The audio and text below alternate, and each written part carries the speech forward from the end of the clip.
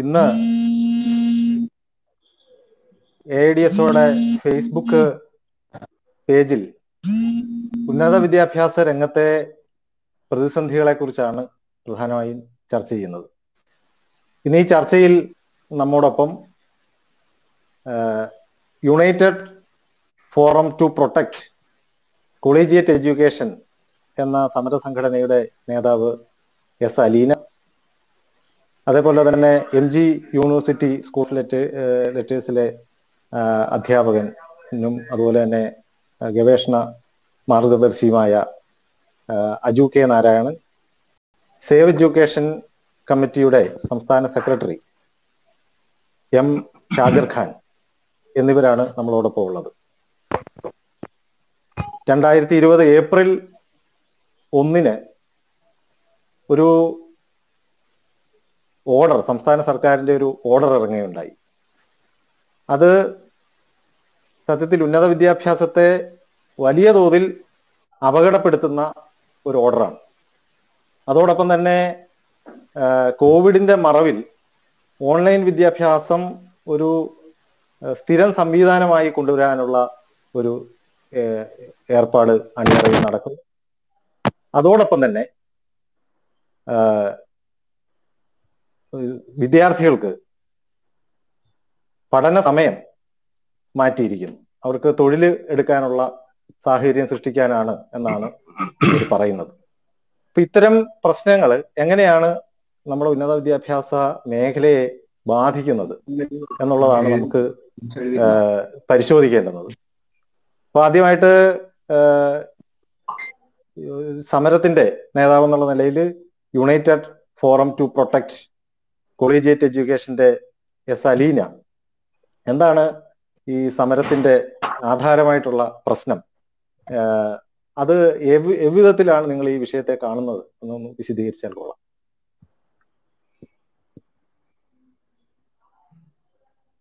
United action forum to protect collegiate education അത് April 1 ഉന്നത വിദ്യാഭ്യാസത്തെ തകർക്കുന്ന സ്ഥിരാധ്യാപക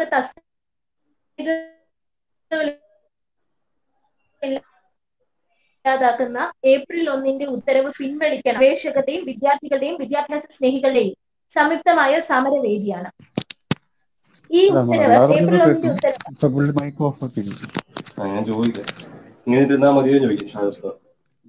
ശബ്ദം ഞാൻ അങ്ങോട്ട് പറയുന്നത് കേൾക്കൂല്ലോ, ഇപ്പൊ അങ്ങോട്ട് പറയുന്നല്ലേ. അലീനെ തുടർന്നോളൂ.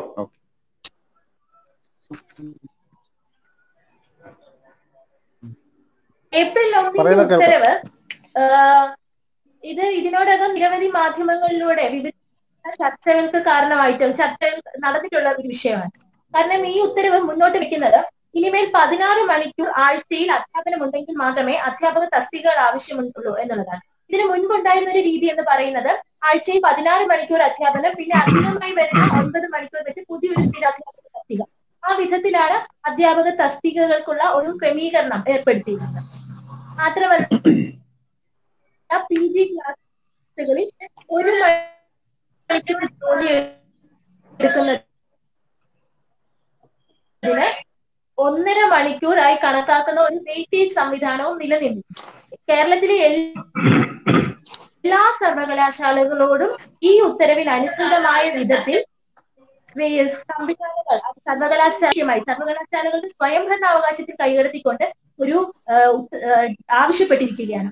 സാധാരണ വിദ്യാഭ്യാസ മേഖലയിൽ ഇതുപോലെ ഒരു ഉത്തരവ് കൊണ്ടുവരുമ്പോൾ, ഏതൊരു നയവും കൊണ്ടുവരുമ്പോൾ ഉണ്ടാകേണ്ട വിധത്തിലുള്ള ഒരു ചർച്ചകളും നടത്താതെ അധ്യാപക സംഘടനകളായിട്ടോ വിദ്യാർത്ഥികളെ സംഘടനാ നേതാക്കന്മാരുമായിട്ടോ അതല്ലെങ്കിൽ വിദ്യാഭ്യാസ മേഖലയിലെ വിചക്ഷണരുമായോ ഒന്നും യാതൊരു ഉത്തരവും ചർച്ചകളും നടത്താതെ ഈ ഒരു ഉത്തരവ് കൊണ്ടുവന്നിരിക്കുകയാണ്.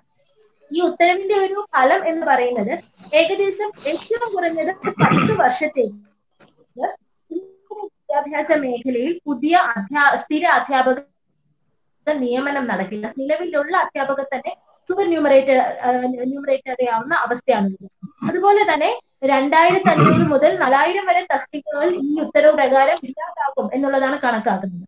അപ്പോൾ ഇത് ബാധിക്കുന്നത് വളരെ കൃത്യമായും ഈ മേഖലയിലേക്ക് അധ്യാപകരാകുവാൻ വേണ്ടി തയ്യാറെടുത്തുകൊണ്ടിരിക്കുന്ന MA-യും നെറ്റും MPhil-ഉം PhD-യും ഒക്കെ യോഗ്യതകൾ നേടിയ വലിയൊരു വിഭാഗം അഭ്യസ്ത വിദ്യരായിട്ടുള്ള ഉദ്യോഗാർത്ഥികളുടെ ഭാവി ഇല്ലാതാക്കുന്ന, അവരുടെ തൊഴിൽ സാധ്യതകൾ സമ്പൂർണ്ണമായി നിരാകരിക്കുന്ന ഒരു ഉത്തരവാണ് ഇത്. പക്ഷേ കേവലം തൊഴിൽ സാധ്യതകൾ നിരാകരിക്കുന്ന ഒരു ഉദ്യോഗാർത്ഥികളുടെ മാത്രം പ്രശ്നമാണോ എന്ന് പരിശോധിച്ചു കഴിഞ്ഞാൽ അത് തീർച്ചയായും അല്ല എന്ന് പറയും. ഈ മേഖലയിലേക്ക് തയ്യാറെടുത്തുകൊണ്ടിരിക്കുന്ന വലിയൊരു വിഭാഗം ഉദ്യോഗാർത്ഥികളെ അവരെ നേരിട്ട് ബാധിക്കുന്നു. അവരതിന്റെ ആദ്യത്തെ ഇരകളാണ്, പ്രത്യക്ഷത്തിൽ തന്നെ ഇരകളാണ് എന്നുള്ളത് ഒരു വശം.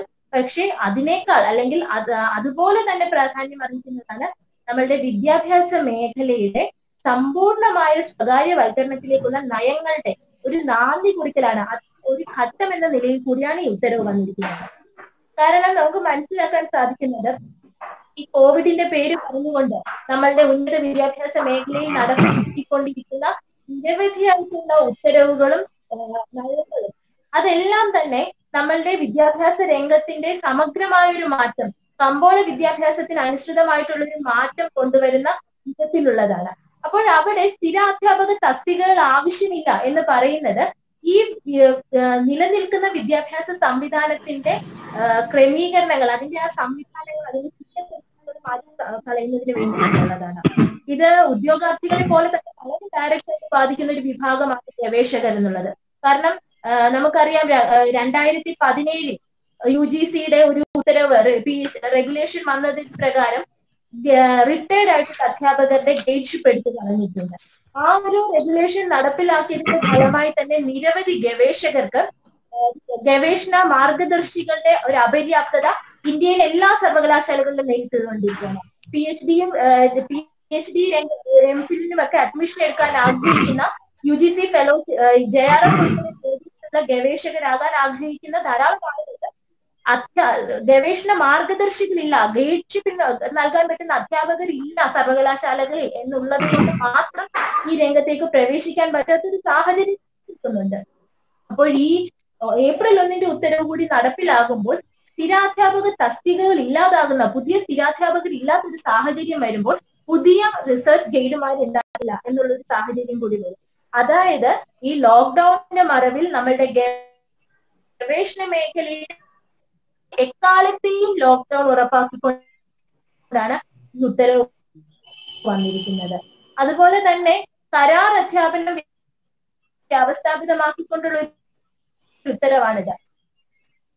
കരാർ അധ്യാപകരെ മതി ഈ ഉന്നത വിദ്യാഭ്യാസ രംഗത്ത് എന്ന് പറയാതെ പറഞ്ഞു പോകുന്ന ഒരു ഉത്തരവാണ്. ആ കരാർ അധ്യാപകർ എന്ന് പറയുന്നത് നമ്മളുടെ അതിഥി തൊഴിലാളികൾക്ക് തുല്യമായ ജീവിതാവസ്ഥയിലൂടെ, തൊഴിലവകാശ ലംഘനങ്ങളിലൂടെ കടന്നു പോകുന്ന ഒരു വിഭാഗമാണ്.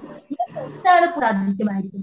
നമ്മളുടെ ഉന്നത വിദ്യാഭ്യാസ രംഗത്തെ കുറിച്ച് പഠിക്കുവാൻ വേണ്ടി അടുത്ത കാലത്ത് UR അനന്തമൂർത്തി കമ്മീഷൻ റിപ്പോർട്ട് വന്ന സമയത്ത് ആ റിപ്പോർട്ടിൽ വളരെ വ്യക്തമായി പറയും, വിദ്യാഭ്യാസ മേഖലയിലെ സ്ഥിരാധ്യാപനമാണ് അതിന്റെ ഗുണനില. അപ്പോൾ കരാർ അധ്യാപനം വ്യാവസ്ഥാപിതമാക്കുക എന്നുള്ളത് കൊണ്ട് ഉദ്ദേശിക്കുന്നത് നമ്മളുടെ ഉന്നത വിദ്യാഭ്യാസത്തിന്റെ നിലവാരം ഇല്ലാതാക്കുക എന്നുള്ളതാണ്. അപ്പോൾ ഈ വിധത്തിൽ ഒരു വശത്ത് വിദ്യാഭ്യാസം നേടിയ, വിദ്യാഭ്യാസത്തിന് വേണ്ടി ജീവിതം നൽകാൻ വേണ്ടി തയ്യാറായിക്കൊണ്ട് ഒരു 20 വയസ്സ് മുതൽ 32 വയസ്സ് വരെയുള്ള പ്രായം അതിനുവേണ്ടി പ്രയത്നിച്ച, അതിന്റെ ജീവിതം മാറ്റിവെച്ച വലിയൊരു വിഭാഗത്തിന്റെ തൊഴിൽ അവകാശങ്ങൾ ഇല്ലാതാക്കുന്ന, തൊഴിൽ സാധ്യതകൾ ഇല്ലാതാക്കുന്ന എന്ന വിധത്തിൽ വളരെ പ്രധാനപ്പെട്ട ഒരു തൊഴിൽ പ്രശ്നം ഇതിൽ നിലനിൽക്കുന്നു. അതോടൊപ്പം തന്നെ അതിനുവേണ്ടി തയ്യാറെടുത്ത നമ്മളുടെ നാടിന്റെ നികുതി പണം കൊണ്ട് ബൗദ്ധിക ശേഷി ആർജിച്ച ഒരു തലമുറയ്ക്ക്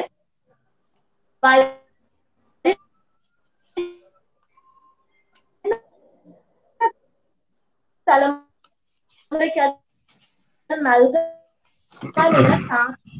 സാധ്യതകൾ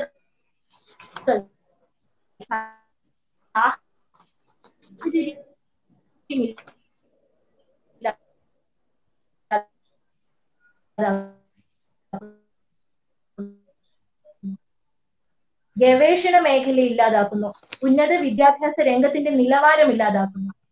അധ്യാപകൻ എന്ന് പറഞ്ഞാൽ തൊഴിലവകാശങ്ങൾ ഒന്നുമില്ലാത്ത, ജനാധിപത്യ ബോധമില്ലാത്ത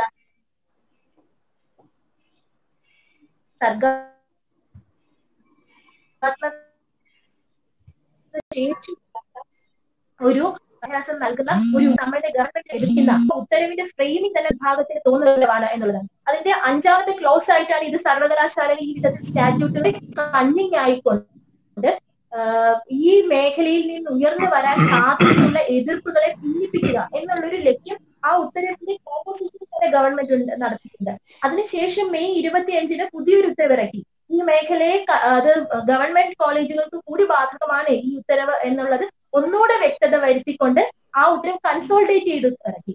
അത് കഴിഞ്ഞ ജൂൺ 8-ന് ഇറക്കിയ മറ്റൊരു ഉത്തരവ് എന്ന് പറയുന്നത് ഗസ്റ്റ് അധ്യാപകരുടെ കൂടി നിയമനം പരിമിതപ്പെടുത്തുന്നതാണ്. ഒരു കോളേജിൽ ഒരു ഡിപ്പാർട്ട്മെന്റിൽ ഒരു സ്ഥിരം ഫാക്കൽറ്റി എങ്കിൽ ഉണ്ടെങ്കിൽ ഈ ഓൺലൈൻ ക്ലാസ്സുകൾക്ക് പുതിയ ഗസ്റ്റ് അധ്യാപകരെ എടുക്കേണ്ട ആവശ്യമില്ല. ഇനി അഥവാ ഈ കോളേജിൽ സ്ഥിരാധ്യാപകരില്ല എന്നുണ്ടെങ്കിൽ തൊട്ടടുത്ത കോളേജിലെ സ്ഥിരാധ്യാപകരുടെ ക്ലാസുകൾ റെക്കോർഡ് ചെയ്ത് ഈ സ്ഥിരാധ്യാപകരില്ലാത്ത ഡിപ്പാർട്ട്മെന്റുകൾക്ക് ഉപയോഗിക്കുന്നത്. അതായത് ഗസ്റ്റ് അധ്യാപനം നടത്തിപ്പോലും ജീവിക്കാൻ പറ്റാത്ത രീതിയിലേക്ക് നമ്മളുടെ ഉന്നത ബിരുദധാരികളെ എത്തിച്ചിരിക്കുന്നത്. മാത്രമല്ല ഈ ഉത്തരവിനെ കുറിച്ച് നമ്മളുടെ ഉന്നത വിദ്യാഭ്യാസ മന്ത്രി അടക്കം നടത്തുന്ന ഒരു പ്രചരണം, ഈ ഉത്തരവിന്റെ പുറത്തു വന്ന സമയത്ത് മാധ്യമപ്രവർത്തകർ അദ്ദേഹത്തോട് ഇതിനെ കുറിച്ച് ചോദിച്ചപ്പോൾ അദ്ദേഹം പറഞ്ഞത് ഇത്രയും വലിയ സാലറി വാങ്ങുന്നവർ 16 മണിക്കൂറെങ്കിലും ആഴ്ചയിൽ പണിയെടുക്കണ്ടേ എന്നുള്ളതാണ്.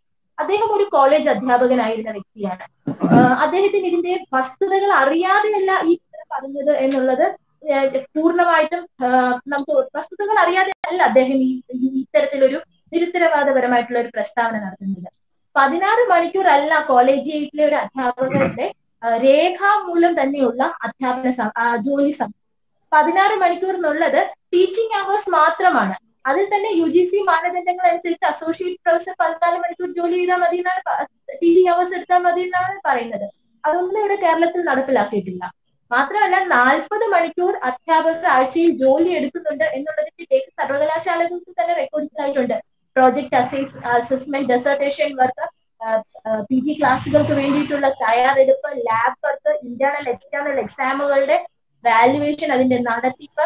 മാത്രമല്ല ഇപ്പോൾ നമുക്കറിയാം ഡിഗ്രി തലം മുതൽ സെമസ്റ്റർ സമ്പ്രദായമാണ്. ഓരോ സെമസ്റ്ററിലും 2 അസൈൻമെന്റ്, സെമിനാർ, ഇന്റേണൽ എക്സാമിനേഷൻ, അങ്ങനെ നിരവധിയായിട്ടുള്ള ജോലികൾ. ഇത് കൂടാതെ പാഠ്യേതര പ്രവർത്തനങ്ങൾ, ഇതിന്റെ എല്ലാം നടത്തിപ്പ് ചെയ്തുകൊണ്ടിരിക്കുന്നത് കോളേജ് അധ്യാപകരാണ്. അപ്പൊ 40 മണിക്കൂറിന് മേൽ അധ്യാപകർ പണിയെടുക്കുന്നുണ്ട്.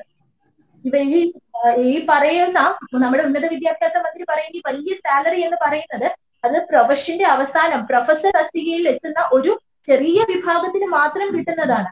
മാത്രമല്ല 30 വർഷം നമ്മളുടെ ഈ മേഖലയിലേക്ക് വേണ്ടി 30 വയസ്സ് വരെയെങ്കിലും ഏറ്റവും മിനിമം പഠിച്ച് അതിനു വേണ്ടി ഭൗതിക ശേഷി ആർജിച്ച ഒരു വിഭാഗത്തിന് സമൂഹം നൽകുന്ന സംഭാവനയാണ് ഈ പറയുന്ന സാലറി എന്ന് പറയുന്നത്. അതിനെ ഒരു സാമൂഹ്യ വിരുദ്ധമായിട്ടുള്ള ഒരു കാര്യമായി, അല്ലെങ്കിൽ അത് ഒരു ലാഭനഷ്ടത്തിന്റെ അടിസ്ഥാനത്തിൽ അതിനെക്കുറിച്ച് അഭിപ്രായം പറയുക എന്നുള്ളത് തന്നെ ഒരു ജനാധിപത്യ വിദ്യാഭ്യാസ ക്രമത്തിനുള്ളിൽ ഒരു ഇടതുപക്ഷ സർക്കാരിന് തീർത്തും ആശാസ്യകരമായിട്ടുള്ള ഒരു വസ്തുതയല്ല. ഇത് സമൂഹത്തെ തെറ്റിദ്ധരിപ്പിക്കാൻ വേണ്ടി അധ്യാപകർക്കെതിരായ, അധ്യാപനത്തിനെതിരായ ഒരു കാഴ്ചപ്പാട്, ഒരു തെറ്റിദ്ധാരണ സമൂഹത്തിൽ ഉണ്ടാക്കിയെടുക്കാൻ വേണ്ടി മന്ത്രി തലത്തിൽ നിന്ന് ഉള്ള ശ്രമങ്ങൾ ഉൾപ്പെടെ നടത്തിക്കൊണ്ടാണ് ഈ ഒരു ഉത്തരവ് നടപ്പിലാക്കിയിരിക്കുന്നത് എന്നുള്ളതാണ് ഞങ്ങളുടെ ഒരു അഭിപ്രായം എന്നുള്ളത്. അതുകൊണ്ട് ഈ ഒരു വിഷയത്തെ നമ്മൾക്കറിയാം, ഈ അധ്യാപക മേഖലയ്ക്ക് നേരെ ഉണ്ടായിരിക്കുന്ന ആക്രമണം, അധ്യാപനത്തിന് നേരെ ഉണ്ടായിരിക്കുന്ന ഈ ഒരു ആക്രമണം എന്ന് പറയുന്നത് അത് ഒരു വളരെ മന്ത്രിയുടെ ഒരു അറിവില്ലായ്മ കൊണ്ടോ അല്ലെങ്കിൽ അദ്ദേഹത്തിന്റെ എന്തെങ്കിലും വ്യക്തി താല്പര്യം കൊണ്ടോ ഒന്നും ഉള്ളതായിട്ടും കണക്കാക്കുന്നില്ല. കാരണം നമ്മുടെ ഈ വിദ്യാഭ്യാസ മേഖലയിൽ ഉണ്ടായിക്കൊണ്ടിരിക്കുന്ന ഈ ഒരു റീസ്ട്രക്ചറിങ് പോളിസിയുടെ എല്ലാ ഘട്ടത്തിലും ആദ്യത്തെ ആക്രമണം അല്ലെങ്കിൽ അതിന്റെ പ്രധാനപ്പെട്ട ഒരു ആക്രമണം നടന്നിട്ടുള്ളത് അധ്യാപനത്തിന് നേരെയാണ്. നമ്മളുടെ സ്കൂൾ വിദ്യാഭ്യാസ മേഖലയിൽ DPP പ്രോജക്റ്റ് കടന്നു വന്നപ്പോൾ പറഞ്ഞിട്ട് അധ്യാപകർ എന്ന് പറയുന്നത് അത് ആ ഒരു സങ്കല്പം തന്നെ അവതരിപ്പിച്ചത് ക്ലാസ് മുറിക്കുള്ളിൽ വിദ്യാർത്ഥിയെ പീഡിപ്പിക്കുന്ന, ചൂരൽ വടി കാണിച്ച് കണ്ണുരുക്കി പേടിപ്പിക്കുന്ന ഒരു രീതിയായിട്ടാണ് അധ്യാപകരെ അവതരിപ്പിച്ചത്. അതിനുശേഷം അതിൽ നിന്ന് വിദ്യാർത്ഥിക്ക് മോചനം നൽകാൻ വേണ്ടിയിട്ടാണ് ഒരു പുതിയ പാഠ്യപദ്ധതി കൊണ്ടുവരുന്നത് എന്നുള്ള വിധത്തിലായിരുന്നു അന്ന് പ്രചരണം. പിന്നീട് അധ്യാപകരുടെ ആവശ്യമില്ല, ഫെസിലിറ്റേറ്റർ മതി, സഹായി മതി എന്ന് പറഞ്ഞു. ഇപ്പോൾ വന്ന് നിന്നുകൊണ്ട് പറയുന്നത് അധ്യാപകരെ ആവശ്യമില്ല, കരാർ തൊഴിലാളികൾ മതി, അധ്യാപകരുടെ ആവശ്യമേ ഇല്ല എന്നുള്ളതാണ് പറയുന്നത്. അപ്പോ ഈ വിധത്തിൽ നമ്മുടെ വിദ്യാഭ്യാസ പ്രക്രിയയെ ഉടച്ചു വാർക്കുന്നതിന്റെ ഒരു ഭാഗം എന്നുള്ള നിലയിലാണ് ഏപ്രിൽ 1 ഉത്തരവ് വന്നിരിക്കുന്നത്. അത് ഒരു ഒറ്റപ്പെട്ട മൊത്തത്തിലുള്ള ഈ പ്രക്രിയയിൽ നിന്ന് അടക്കി മാറ്റി കാണേണ്ട ഒന്നല്ല. ഈ വിദ്യാഭ്യാസത്തിന്റെ കമ്പോളവൽക്കരണത്തിൻ്റെതായിട്ടുള്ള ഒരു പ്രക്രിയ ഒരു ഭാഗമാണ് ഈ അധ്യാപനത്തിനെതിരായി വന്നിരിക്കുന്ന ഏപ്രിൽ 1 ഉത്തരവ്. അതുകൊണ്ട് തന്നെ അതിനെ എതിർക്കുക എന്നുള്ളത് കേരളത്തിന്റെ പൊതുവിദ്യാഭ്യാസ സമൂഹത്തിന്റെ ആവശ്യകതയാണ് എന്ന് മനസ്സിലാക്കിക്കൊണ്ടാണ് ഒരു സമര പ്ലാറ്റ്ഫോം, വിശാലമായ സമര പ്ലാറ്റ്ഫോം, കക്ഷി രാഷ്ട്രീയ സങ്കുചിത ചിന്തകൾക്ക് അതീതമായ ഒരു platform രൂപീകരിച്ചുകൊണ്ട് United action forum to protect collegiate education രംഗത്ത് വന്നിരിക്കുന്നത്. പ്രത്യക്ഷ സമര പരിപാടികൾ ഉൾപ്പെടെ ആലോചിച്ചിട്ടുണ്ട്. ശ്രീ അജു നാരായണൻ, ഒരു അധ്യാപകൻ ഉള്ള നിലയിൽ ഇത് ഗവേഷണ രംഗത്തെയും അതുപോലെ തന്നെ ഭാഷാ മാനവിക വിഷയങ്ങളെയും ഇപ്പോൾ വന്നുകൊണ്ടിരിക്കുന്ന നയപരിപാടികൾ എങ്ങനെയാണ് ബാധിക്കുന്നതെന്നൊന്ന് പറയാമോ?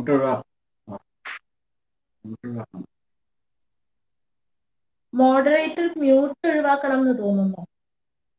മ്യൂട്ടല്ല,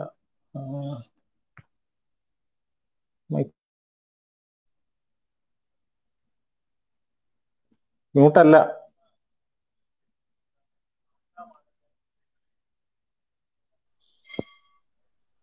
ഓക്കെ. അലീന കേട്ടു. അലീന സവിസ്തരം ഈ കാര്യങ്ങൾ പറഞ്ഞ സ്ഥിതിക്ക് എനിക്ക് തോന്നുന്നത് വളരെ എളുപ്പം നമുക്ക് ചർച്ച അതിന്റെ സൂക്ഷ്മതലത്തിലേക്ക് കൊണ്ടുപോകാം എന്ന് വിചാരിക്കുന്നു. കാരണം ഏപ്രിൽ 1 വന്ന ഉത്തരവിനെ സംബന്ധിച്ചും അത് ഭാവിയിൽ ഉണ്ടാക്കിയേക്കാവുന്ന പ്രത്യാഘാതങ്ങളെ കുറിച്ചും അതിന്റെ വളരെ കീനായിട്ടുള്ള പോയിന്റുകൾ എടുത്തു വെച്ച് പുതിയ ഉദ്യോഗാർത്ഥികളുടെ ഒരു റെപ്രസെന്റേഷൻ എന്ന നിലയിൽ അലീന നന്നായി ഈ കാര്യങ്ങൾ ബ്രീഫ് ചെയ്തു. എനിക്ക് തോന്നുന്ന ഒരു കാര്യം, ഞാൻ ഈ ഏപ്രിൽ 1 ഉത്തരവിനെ ഏപ്രിൽ ഫൂൾ ഉത്തരവ് എന്ന് വിളിക്കാൻ ആഗ്രഹിക്കുന്ന ഒരാളാണ്. കാരണം ഒന്നാം തരം ഒരു ഫൗൾ ഉത്തരവാണ് ഇത്.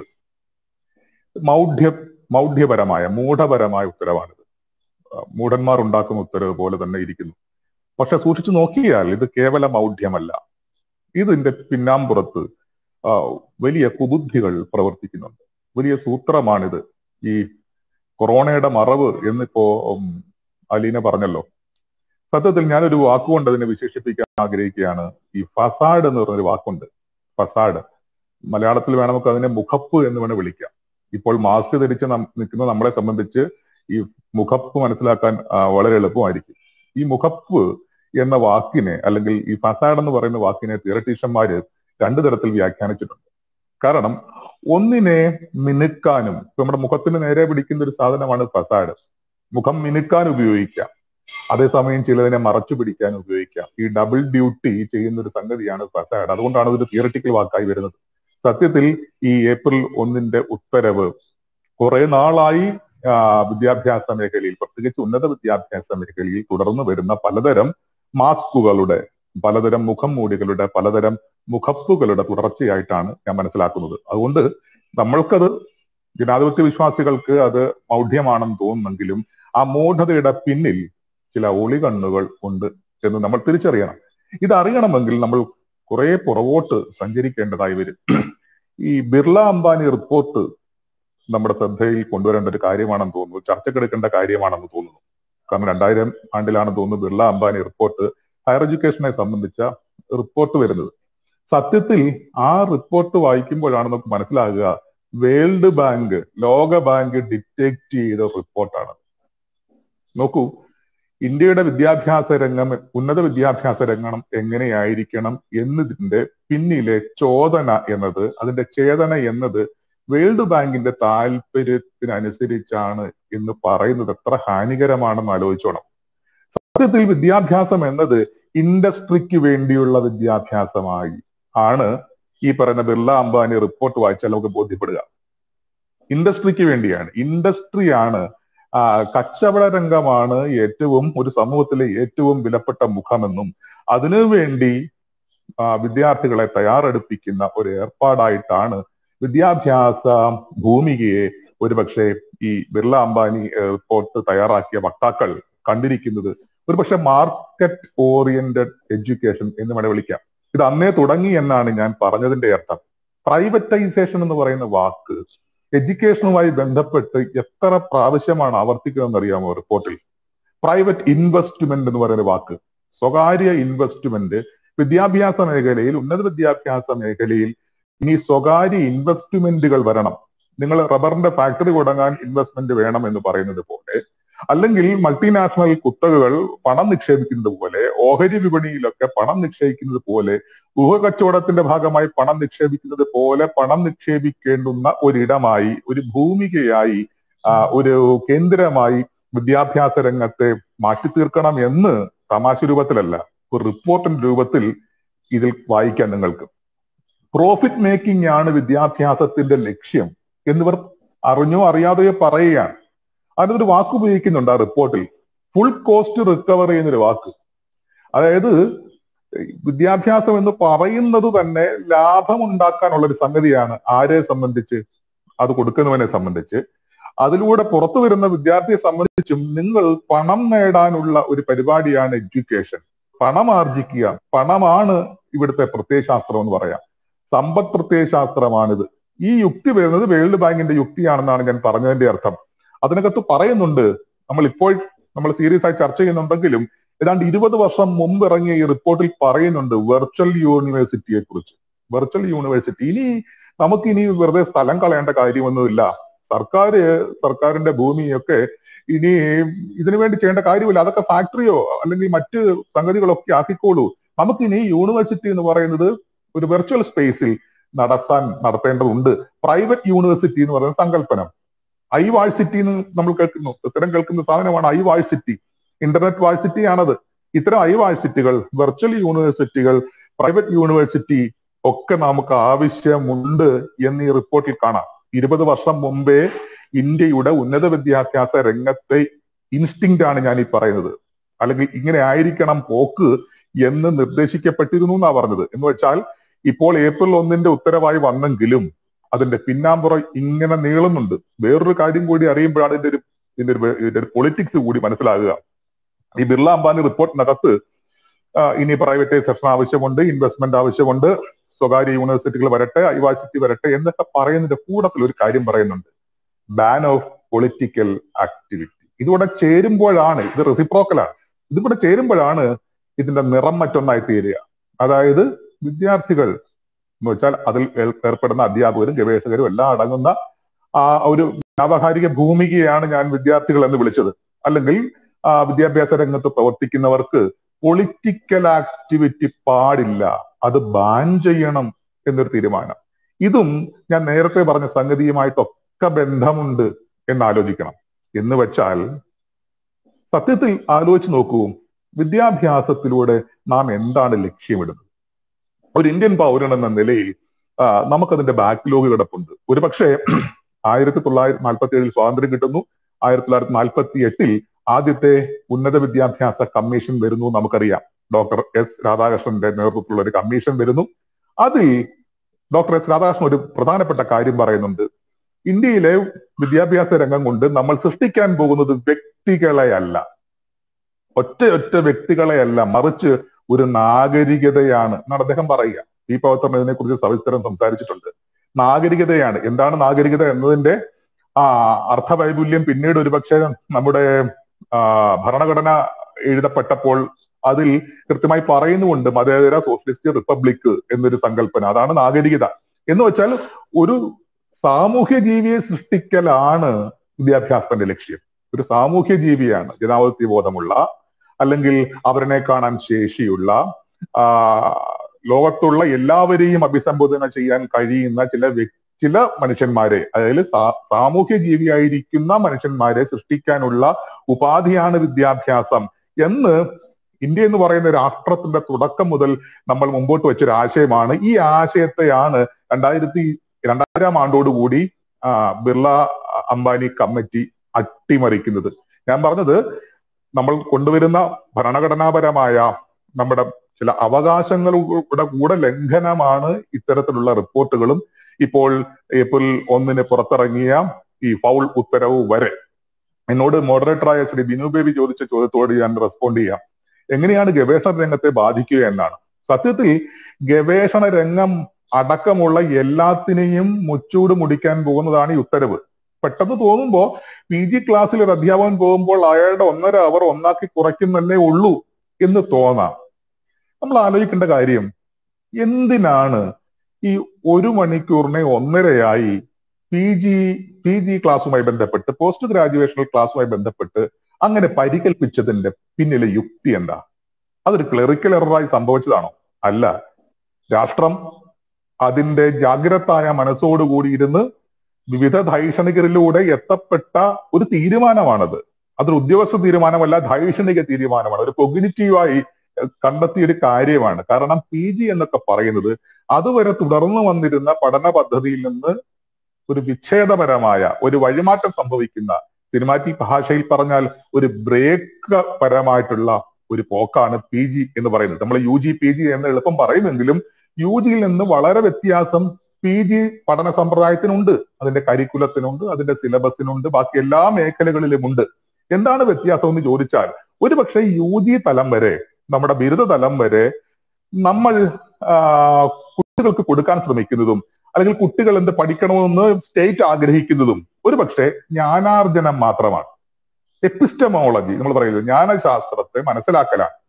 അതുവരെ നമ്മുടെ നാട്ടിലുണ്ടായ ഒരു വിഷയത്തെ സംബന്ധിച്ച്, ഫിസിക്സ് ആണെങ്കിൽ BSc ഫിസിക്സ് ആണെങ്കിൽ ഫിസിക്സിന്റെ മേഖലയിൽ അതുവരെ ഉണ്ടായ വിജ്ഞാനത്തെ മനസ്സിലാക്കലാണ്. അണ്ടർസ്റ്റാൻഡിങ് എന്നൊരു കാര്യമാണ്. അങ്ങനെയാണ്. ഞാൻ മലയാള അധ്യാപകൻ എന്ന നിലയിൽ, അതുപോലെ കലാധ്യാപകൻ കൂടിയാണ് എന്ന നിലയിൽ ഒരു ഡിഗ്രി ക്ലാസ്സിൽ, ഇപ്പൊ യൂണിവേഴ്സിറ്റിയിൽ ഡിഗ്രി ക്ലാസ് ഇല്ല, പക്ഷെ ഞാൻ അതിന് മുമ്പ് 10-12 വർഷം ബിരുദാനന്തര ക്ലാസ് പഠിപ്പിച്ചിരുന്ന ആളാണ്. ആലുവ UC കോളേജിലെ അധ്യാപകനായിരുന്നു ഞാൻ. അതുകൊണ്ട് എനിക്ക് UG തലത്തിലെ വിദ്യാഭ്യാസത്തെ കുറിച്ച് നന്നായി അറിയാം. അതിന്റെ കരിക്കുലത്തെ കുറിച്ചും എനിക്ക് കൃത്യമായ ബോധ്യമുണ്ട്. അപ്പൊ നമ്മൾ ചെയ്യുന്ന കാര്യം ഇത്രയാണ്. ഒരു ഫസ്റ്റ് സെമസ്റ്റർ UG വിദ്യാർത്ഥിക്ക് നമ്മൾ കൊടുക്കാൻ ശ്രമിക്കുന്ന ഒരു കാര്യം, ഇപ്പൊ കുമാരനാശാന്റെ കവിത പഠിപ്പിക്കുമ്പോൾ ആ കവിതയെ സംബന്ധിച്ച്, കവിത പഠിപ്പിക്കുന്നു വെച്ച അർത്ഥം കവിതയെ സംബന്ധിച്ച് അതിനോടകം രൂപപ്പെട്ട ജ്ഞാനങ്ങളെ കുട്ടിക്ക് പരിചയപ്പെടുത്തുക എന്നുള്ളതാണ്. ഇതാണ് അതിന്റെ പ്രാഥമിക സംഗതി. ഇതാണ് ഒരുപക്ഷെ നമ്മൾ പരീക്ഷയിലൂടെ ടെസ്റ്റ് ചെയ്യുന്നതും. എത്രമാത്രം നിലവിലുള്ള ജ്ഞാനത്തെ ഇവർ സ്വാംശീകരിച്ചിട്ടുണ്ട്. അതാണ് നമ്മൾ അസൈൻമെന്റ് രൂപത്തിലും സെമിനാർ പേപ്പർ രൂപത്തിലും ഒക്കെ അന്വേഷിക്കാൻ ശ്രമിക്കുന്നതും. ക്വസ്റ്റ്യൻ പേപ്പറിന്റെ സ്വഭാവം പോലും അതാണ്. ഈ അധ്യാപനം എന്ന് പറയുന്നതും അധ്യയനം എന്ന് പറയുന്നതും ക്ലാസ് മുറിയിൽ പോകുന്ന കാര്യം മാത്രമല്ലല്ലോ. ഇങ്ങനെ വിവിധ ഘടനകളിലൂടെ വിവൃതമാകുന്ന ഒരു ഏർപ്പാടിന്റെ പേരാണ് ടീച്ചിങ് ലേണിംഗ് ഇവാലുവേഷനും എല്ലാം കൂടുന്ന ഘടനയാണ് അത്. ഇതെല്ലാം ചേർത്ത് വെച്ച് നമ്മൾ നോക്കുമ്പോൾ നമ്മൾ UG തലത്തിൽ ഉദ്ദേശിക്കുന്ന ഒറ്റ കാര്യം ഈ നിലവിലുള്ള ജ്ഞാനത്തെ കുട്ടിക്ക് പരിചയപ്പെടുത്തുക, അവരെ ചിന്തിക്കാൻ പ്രേരിപ്പിക്കുകയൊക്കെ ചെയ്യാനാണ്. പക്ഷെ PG വിദ്യാഭ്യാസം അതല്ല. PGയിൽ നമ്മൾ ഒരു കാര്യം ചെയ്യും. PG എന്നത് അതിന് പിന്നാലെ വരുന്ന ചില കോഴ്സുകളെ കൂടി പരിഗണിച്ചുകൊണ്ട്, എന്ന് വെച്ചാൽ ഇത് കഴിഞ്ഞിട്ട് MPhil എന്ന് പറയുന്ന ഒരു പ്രാക്ടീസ് കിടക്കുന്നു. അതിനുശേഷം പോകാൻ സാധ്യതയുള്ള PhD പോലെയുള്ള ഒരു ഗവേഷണ രംഗവും കിടക്കുന്നു. അതിലേക്കുള്ള ഒരു ഓപ്പണിംഗ് ആണ് PG എന്ന് വെച്ചാൽ പിന്നീട് ഗവേഷകരാകേണ്ടുന്നവരാണ് PGക്കാർ. അതുകൊണ്ട് ഗവേഷണോന്മുഖമായി കുട്ടികളെ തയ്യാറാക്കുക എന്ന ഡ്യൂട്ടി കൂടിയുണ്ട്. ഗവേഷണം എന്ന് വെച്ച അർത്ഥം നിലവിലുള്ള ജ്ഞാനങ്ങളെ സ്വാംശീകരിക്കുക മാത്രമല്ല, പുതിയ വിജ്ഞാനത്തെ ഉണ്ടാക്കാൻ ബാധ്യതപ്പെട്ടവരായി തീരുന്നു നമ്മൾ, ഒരു സ്റ്റുഡന്റ്. അപ്പൊ കേവല സ്റ്റുഡന്റ് അല്ല PG എന്ന് പറയുന്നത്. PG വിദ്യാർത്ഥി എന്ന് പറയുന്നത് സ്റ്റുഡൻഷിപ്പ് മാത്രമല്ല, ഒരു റിസർച്ച്ഷിപ്പ് കൂടി ഉണ്ടെന്നാണ്. അതുകൊണ്ടാണ് PGക്കൊക്കെ ഒരു ഡിസർട്ടേഷൻ, ഒരു മോണോഗ്രാഫ് എഴുതി വെക്കണം എന്നൊക്കെയുള്ള തീരുമാനം വരുന്നത്. കാരണം നേരത്തെ MPhil തലത്തിലും PhD തലത്തിലും മാത്രമായിരുന്നു മോണോഗ്രാഫ്, ഗവേഷണ പ്രബന്ധം എഴുതി തയ്യാറാക്കുന്ന ഏർപ്പാട്. എന്നാൽ PG തലത്തിൽ ഇത് ആരംഭിച്ചു കുറച്ചു നാൾ മുമ്പ്. ഇപ്പോഴെന്തിന് ഡിഗ്രി തലത്തിലേക്ക് കൂടി അത് വ്യാപരിപ്പിച്ചു. സത്യത്തിൽ ഡിഗ്രി തലത്തിലടക്കം ഒരു റിസർച്ച് മൈൻഡ് ഉണ്ടാക്കേണ്ട ആവശ്യമുണ്ട് എന്ന് നമ്മൾ തീരുമാനിച്ചിട്ടുണ്ട്. സത്യത്തിൽ UG തലത്തിലടക്കം നമ്മൾ 1.5 മണിക്കൂറായിട്ട് പരിഗണിക്കേണ്ടതാണെന്ന് എന്റെ വാദം. കാരണം അതിന്റെ പിന്നിൽ അത് നേരത്തെ പറഞ്ഞ കേവല വർക്കിലോടല്ല. ഈ വർക്കിലോട് എന്നൊക്കെയുള്ള വാക്ക് തന്നെ അബദ്ധമായിട്ട് ഞാൻ വിചാരിക്കുക. കാരണം ഇതൊരു ധൈഷണിക പ്രവൃത്തിയാണ്, ഇതൊരു അക്കാദമിക് പ്രവൃത്തിയാണ്. ഇത് എല്ലാവരും ചെയ്യുന്നുണ്ടോ എന്നൊക്കെയുള്ള കൊനിഷ്ഠ ചോദ്യങ്ങൾ ഇതിനോട് ചോദിക്കരുത്. നമ്മൾ കാര്യത്തെ കാണുമ്പോൾ അതിന് അന്തസ്സോടുകൂടി കാര്യങ്ങൾ ചെയ്യാൻ ശ്രമിക്കണം. ചില അധ്യാപകർ ചെയ്യുന്നില്ലെങ്കിൽ അത് റേറ്റ് ചെയ്യാനൊക്കെയുള്ള വേറെ മാർഗങ്ങളുണ്ട്. അതിന് മുച്ചൂടും മുടിച്ചുകൊണ്ട് ഒരു ഓർഡർ, ഒരു പരിപത്രം പുറത്തിറക്കുക എന്നുള്ളതല്ല. ഞാൻ സൂചിപ്പിച്ച ഒരു കാര്യം, റിസർച്ച് രംഗം മൊത്തത്തിൽ വഷളായി തീരാൻ പല പല കാരണങ്ങൾ കൊണ്ട് കേരളത്തിലെ റിസർച്ച് രംഗം അധപ്പതിക്കുന്നു എന്ന അഭിപ്രായമുള്ള ഒരാളാണ് ഞാൻ. പ്രത്യേകിച്ച് മലയാള പോലെയുള്ള ഗവേഷണ മേഖലയിൽ അല്ലെങ്കിൽ ആർട്ട് അല്ലെങ്കിൽ മാനവിക വിഷയങ്ങൾ ഒക്കെ തന്നെ ശ്രദ്ധിക്കുന്ന ഒരാളാണ്. അത്തരം പരീക്ഷകനായി പോകുന്ന ആളാണ്. മറ്റ് ഓപ്പൺ ഡിഫൻസ് പോലെയൊക്കെയുള്ള പരിപാടികളിൽ ശ്രദ്ധ കൊടുക്കുന്ന ആളാണ്. അപ്പോൾ ഇപ്പോൾ വരുന്ന ഗവേഷണ പ്രബന്ധങ്ങളുടെ ഒക്കെ ഒരു മൂല്യം കുറഞ്ഞു പോകുന്നു എന്നുള്ള പരാതിയുള്ള ആളാണ്. അപ്പൊ അതിനെ ശാക്തീകരിക്കുന്നതിന് പകരം ദുർബലമാക്കുന്ന വളരെ മോശപ്പെട്ട അവസ്ഥയിലേക്ക് പോകാൻ ഇവിടെ ഒരു പൊളിറ്റിക്സ് ഉണ്ടെന്നാണ് ഞാൻ പറഞ്ഞു വരുന്നത്. കാരണം റിസർച്ച് രംഗം അടക്കം പൊളിഞ്ഞെങ്കിൽ മാത്രമേ സമൂഹം അതിന്റെ വിപ്ലവാത്മകതയിലേക്ക് പോകാതിരിക്കൂ. ഇതാണ് അതിന്റെ കാരണം. അതുകൊണ്ടാണ് ഇതിന് മൂഢന്മാർ അല്ല എന്ന് ഞാൻ തുടക്കത്തിൽ പറഞ്ഞത്. മൂഢന്മാരാണ്, ഒരു മൂഢ ഓർഡർ ആണെങ്കിലും അതിന്റെ പിന്നിൽ പൊളിറ്റിക്കൽ ആയിട്ടുള്ള ചില നോട്ടങ്ങൾ നടക്കുന്നുണ്ട്. കാരണം നമ്മൾ ആലോചിച്ച് നോക്കൂ, നമ്മൾ ഇന്ന് നിൽക്കുന്ന സമൂഹത്തിലേക്ക് നമ്മൾ എങ്ങനെയാണ് എത്തിച്ചേർന്നത്? നമ്മൾ ഇന്ന് കാണുന്ന കേരളം എന്ന് പറയുന്ന ഒരു പൊതുമണ്ഡലത്തിലേക്ക് നമ്മൾ എത്തിച്ചേർന്നത് എങ്ങനെയാ? നിലനിൽക്കുന്ന സിസ്റ്റത്തിനകത്ത് പ്രശ്നങ്ങളുണ്ട് എന്ന് ചില ആൾക്കാർ പറഞ്ഞുകൊണ്ടാണ്. അതാണ് പഴയ ജ്ഞാനങ്ങളുടെ സ്ഥാനത്ത് പുതിയ ജ്ഞാനങ്ങളെ വെച്ചുകൊണ്ടാണ്. ആ പുതിയ ജ്ഞാനങ്ങളെ വെച്ച ആൾക്കാരുടെ പേരാണ് ശ്രീനാരായണ ഗുരുവെന്നും അയ്യങ്കാളി എന്നും പൊയ്കേൽ കുമാര ഗുരുദേവൻ എന്നൊക്കെ. അങ്ങനെ പലരും. അവർക്ക് PhD ഒന്നും കിട്ടിയില്ല. സത്യത്തിൽ അവർ ഒന്നാന്തരം തീസസാണ് മുമ്പോട്ട് വെച്ചത് കേരള സമൂഹത്തിന് മുമ്പാകെ. എന്ന് വെച്ചാൽ നിലവിലുള്ള ജ്ഞാന വ്യവസ്ഥയെ തൊണ്ട തൊടാതെ വിഴുങ്ങുകയല്ല ചെയ്തത്. ആ ജ്ഞാന വ്യവസ്ഥയ്ക്കകത്ത് പ്രശ്നങ്ങളുണ്ടെന്ന് ബോധ്യപ്പെടുകയും അതിനെ അട്ടിമറിക്കാൻ ആവശ്യമായ ബദൽ ജ്ഞാനങ്ങൾ മുമ്പോട്ട് വെച്ചു. അതിന്റെ ഫലമാണ് നമ്മുടെ ഈ കൂടിയിരിപ്പ് പോലും. ഇത് ഞാൻ നേരത്തെ പറഞ്ഞ ഗ്ലോബലൈസേഷന്റെ, കച്ചവടത്തിന്റെ, MNC ഗ്രൂപ്പിന് ഭയം ജനിപ്പിക്കുന്ന കാര്യമാണ്. കാരണം അവർ സ്വസ്ഥമായി പണക്കൊതിയന്മാരായി അവർക്ക് തുടരണമെങ്കിൽ, അവർക്ക് അവരുടെ ബംഗ്ലാവ് കെട്ടി ഞാൻ നേരത്തെ സൂചിപ്പിച്ച പോലെ ആരാലും ചോദ്യം ചെയ്യപ്പെടാതെ അവരുടെ സമ്പദ് സൗധങ്ങൾ വിടർത്തി വലുതാക്കണമെങ്കിൽ കുട്ടികൾ സംഘടിച്ചുകൂടാ, കുട്ടികൾ വിപ്ലവ ആഭിമുഖ്യത്തോടുകൂടി നിന്നുകൂടാ, അവർ ക്യാമ്പസിലേക്ക് പോലും വരണ്ട. ഈ ഓൺലൈൻ വിദ്യാഭ്യാസത്തെ കുറിച്ച് പറയുമ്പോൾ ഞാനത് പറയാം, ചർച്ച ആ വഴിക്ക് പോകട്ടെ. ബിനു ബേബി ചോദിച്ച ചോദ്യത്തിനോടുള്ള എന്റെ റെസ്പോൺസ് ഇതാണ്. ഇപ്പോൾ തന്നെ കേരളത്തിലെ വിദ്യാഭ്യാസ രംഗം, അതിൽ തന്നെ റിസർച്ച് രംഗം മോശാവസ്ഥയിലാണ് പോകുന്നത്. അതിനെ കൈപിടിച്ചുയർത്തുക എന്നതിന് പകരം അതിനെ കൂടി റദ്ദ് ചെയ്യുന്ന ഒരു ഏർപ്പാടിലേക്കാണ് ഖേദകരമായി നമ്മുടെ രാജ്യം, സവിശേഷമായി നമ്മുടെ സംസ്ഥാനം പോയിക്കൊണ്ടിരിക്കുന്നു. ശ്രീ എം ഷാജിർ ഖാൻ, അദ്ദേഹം വിദ്യാഭ്യാസ മൂവ്മെന്റിന്റെ, വിദ്യാഭ്യാസ സംരക്ഷണ പ്രസ്ഥാനത്തിന്റെ നായകൻ കൂടിയാണ്. ഈ ഓർഡർ, April 1 ഓർഡർ നമ്മൾ നോക്കിക്കഴിഞ്ഞാൽ അതില് മഹാത്മാഗാന്ധിയുടെ 150ാം ജന്മവാർഷിക ആഘോഷത്തിന്റെ മുദ്ര കൂടി ചാർത്തിക്കൊണ്ടുള്ള ഒരു ഉത്തരവാണ്. ആ ഉത്തരവ് ഫ്രെയിം ചെയ്തിരിക്കുന്ന, അത് ഒറ്റ വായനയിൽ നമുക്ക് തോന്നുക എയ്ഡഡ് കോളേജുകളെ മാത്രം ബാധിക്കുന്ന ഒരു പ്രശ്നം എന്നുള്ളതായിരിക്കാണ് അത് അവതരിപ്പിച്ചത്. ആ രീതിയിലാണ് അതിന്റെ ഫ്രെയിമിങ്. അതോടൊപ്പം തന്നെ അതിന്റെ മറ്റൊരു ഘടകം, പണമില്ലാത്തത് കൊണ്ട് ആണ് ഈ വിധത്തിലൊരു വെട്ടിക്കുറവ് വരുത്തുന്നത് എന്നുള്ളതാണ്. സർക്കാരിന്റെ കയ്യിൽ കാശില്ല എന്നുള്ളത്. അപ്പൊ സത്യത്തിൽ പണപ്പെട്ടിയിൽ തൊട്ടുകുറഞ്ഞാൽ ആദ്യം കൈവയ്ക്കേണ്ടുന്ന ഒരു മേഖലയാണോ ഈ വിദ്യാഭ്യാസം? അങ്ങയുടെ ഒരു വിശകലനം കേട്ടാൽ നന്നായി.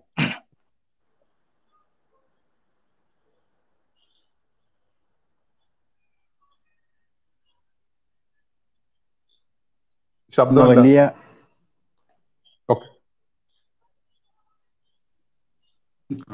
കേൾക്കുന്നുണ്ടോ? ഇപ്പൊ കേൾക്കാവോ? ഇന്നത്തെ നമ്മുടെ ചർച്ചയിലെ വളരെ സുപ്രധാനമായ വിഷയങ്ങൾ ഇപ്പോ പ്രിയപ്പെട്ട അലീനയും അജു നാരായണൻ മാഷും വളരെ നന്നായി ഇവിടെ അവതരിപ്പിച്ചു കഴിഞ്ഞു. വാസ്തവത്തിൽ നമ്മളൊരു വലിയ ദുരന്ത മുഖത്ത് നിൽക്കുകയാണ്. അജു നാരായണ മാഷ് പറഞ്ഞതുപോലെ വളരെ ആസൂത്രിതമായ ഒരു അജണ്ടയുടെ നടപ്പിലാക്കലാണ് ഇപ്പോൾ നമ്മൾ കണ്ടുകൊണ്ടിരിക്കുന്നത്. ദീർഘകാലമായി വിദ്യാഭ്യാസ രംഗത്ത് നിന്ന് ഗവൺമെന്റുകൾ പിന്മാറുക മാത്രമല്ല, വിദ്യാഭ്യാസ ഘടനയെയും വിദ്യാഭ്യാസത്തിലൂടെ സൃഷ്ടിക്കപ്പെടുന്ന ഒരു ബൗദ്ധിക ശേഷിയെയും ഇല്ലായ്മ ചെയ്യുക, നിർമ്മാർജ്ജനം ചെയ്യുക എന്നുള്ള അജണ്ട വളരെ വിദഗ്ധമായി കണക്ക് കൂട്ടി നടപ്പാക്കിക്കൊണ്ടിരിക്കുന്നു. അതിന്റെ ഭാഗമായി ഓരോരോ ഉത്തരവുകളായി വന്നുകൊണ്ടിരിക്കുന്നു. അതിലൊരു ഉത്തരവ് മാത്രമാണ് ഏപ്രിൽ 1 ഉത്തരവ്. ഏപ്രിൽ 1 മുമ്പും അതിനുശേഷവും നൂറുകണക്കിന് ഉത്തരവുകൾ, അത് UGCയിലൂടെ, അതല്ലെങ്കിൽ നീതി ആയോഗിലൂടെ, കേന്ദ്ര മാനവ വിഭവ വികസന മന്ത്രാലയത്തിലൂടെ, സംസ്ഥാന സർക്കാരുകളുടെ ഉന്നത വിദ്യാഭ്യാസ വകുപ്പിന്റെ വിവിധ ഉത്തരവുകളിലൂടെയും വിവിധ കമ്മീഷൻ റിപ്പോർട്ടുകളിലൂടെയും നമ്മളുടെ മേൽ വന്നു പതിച്ചുകൊണ്ടിരിക്കുക.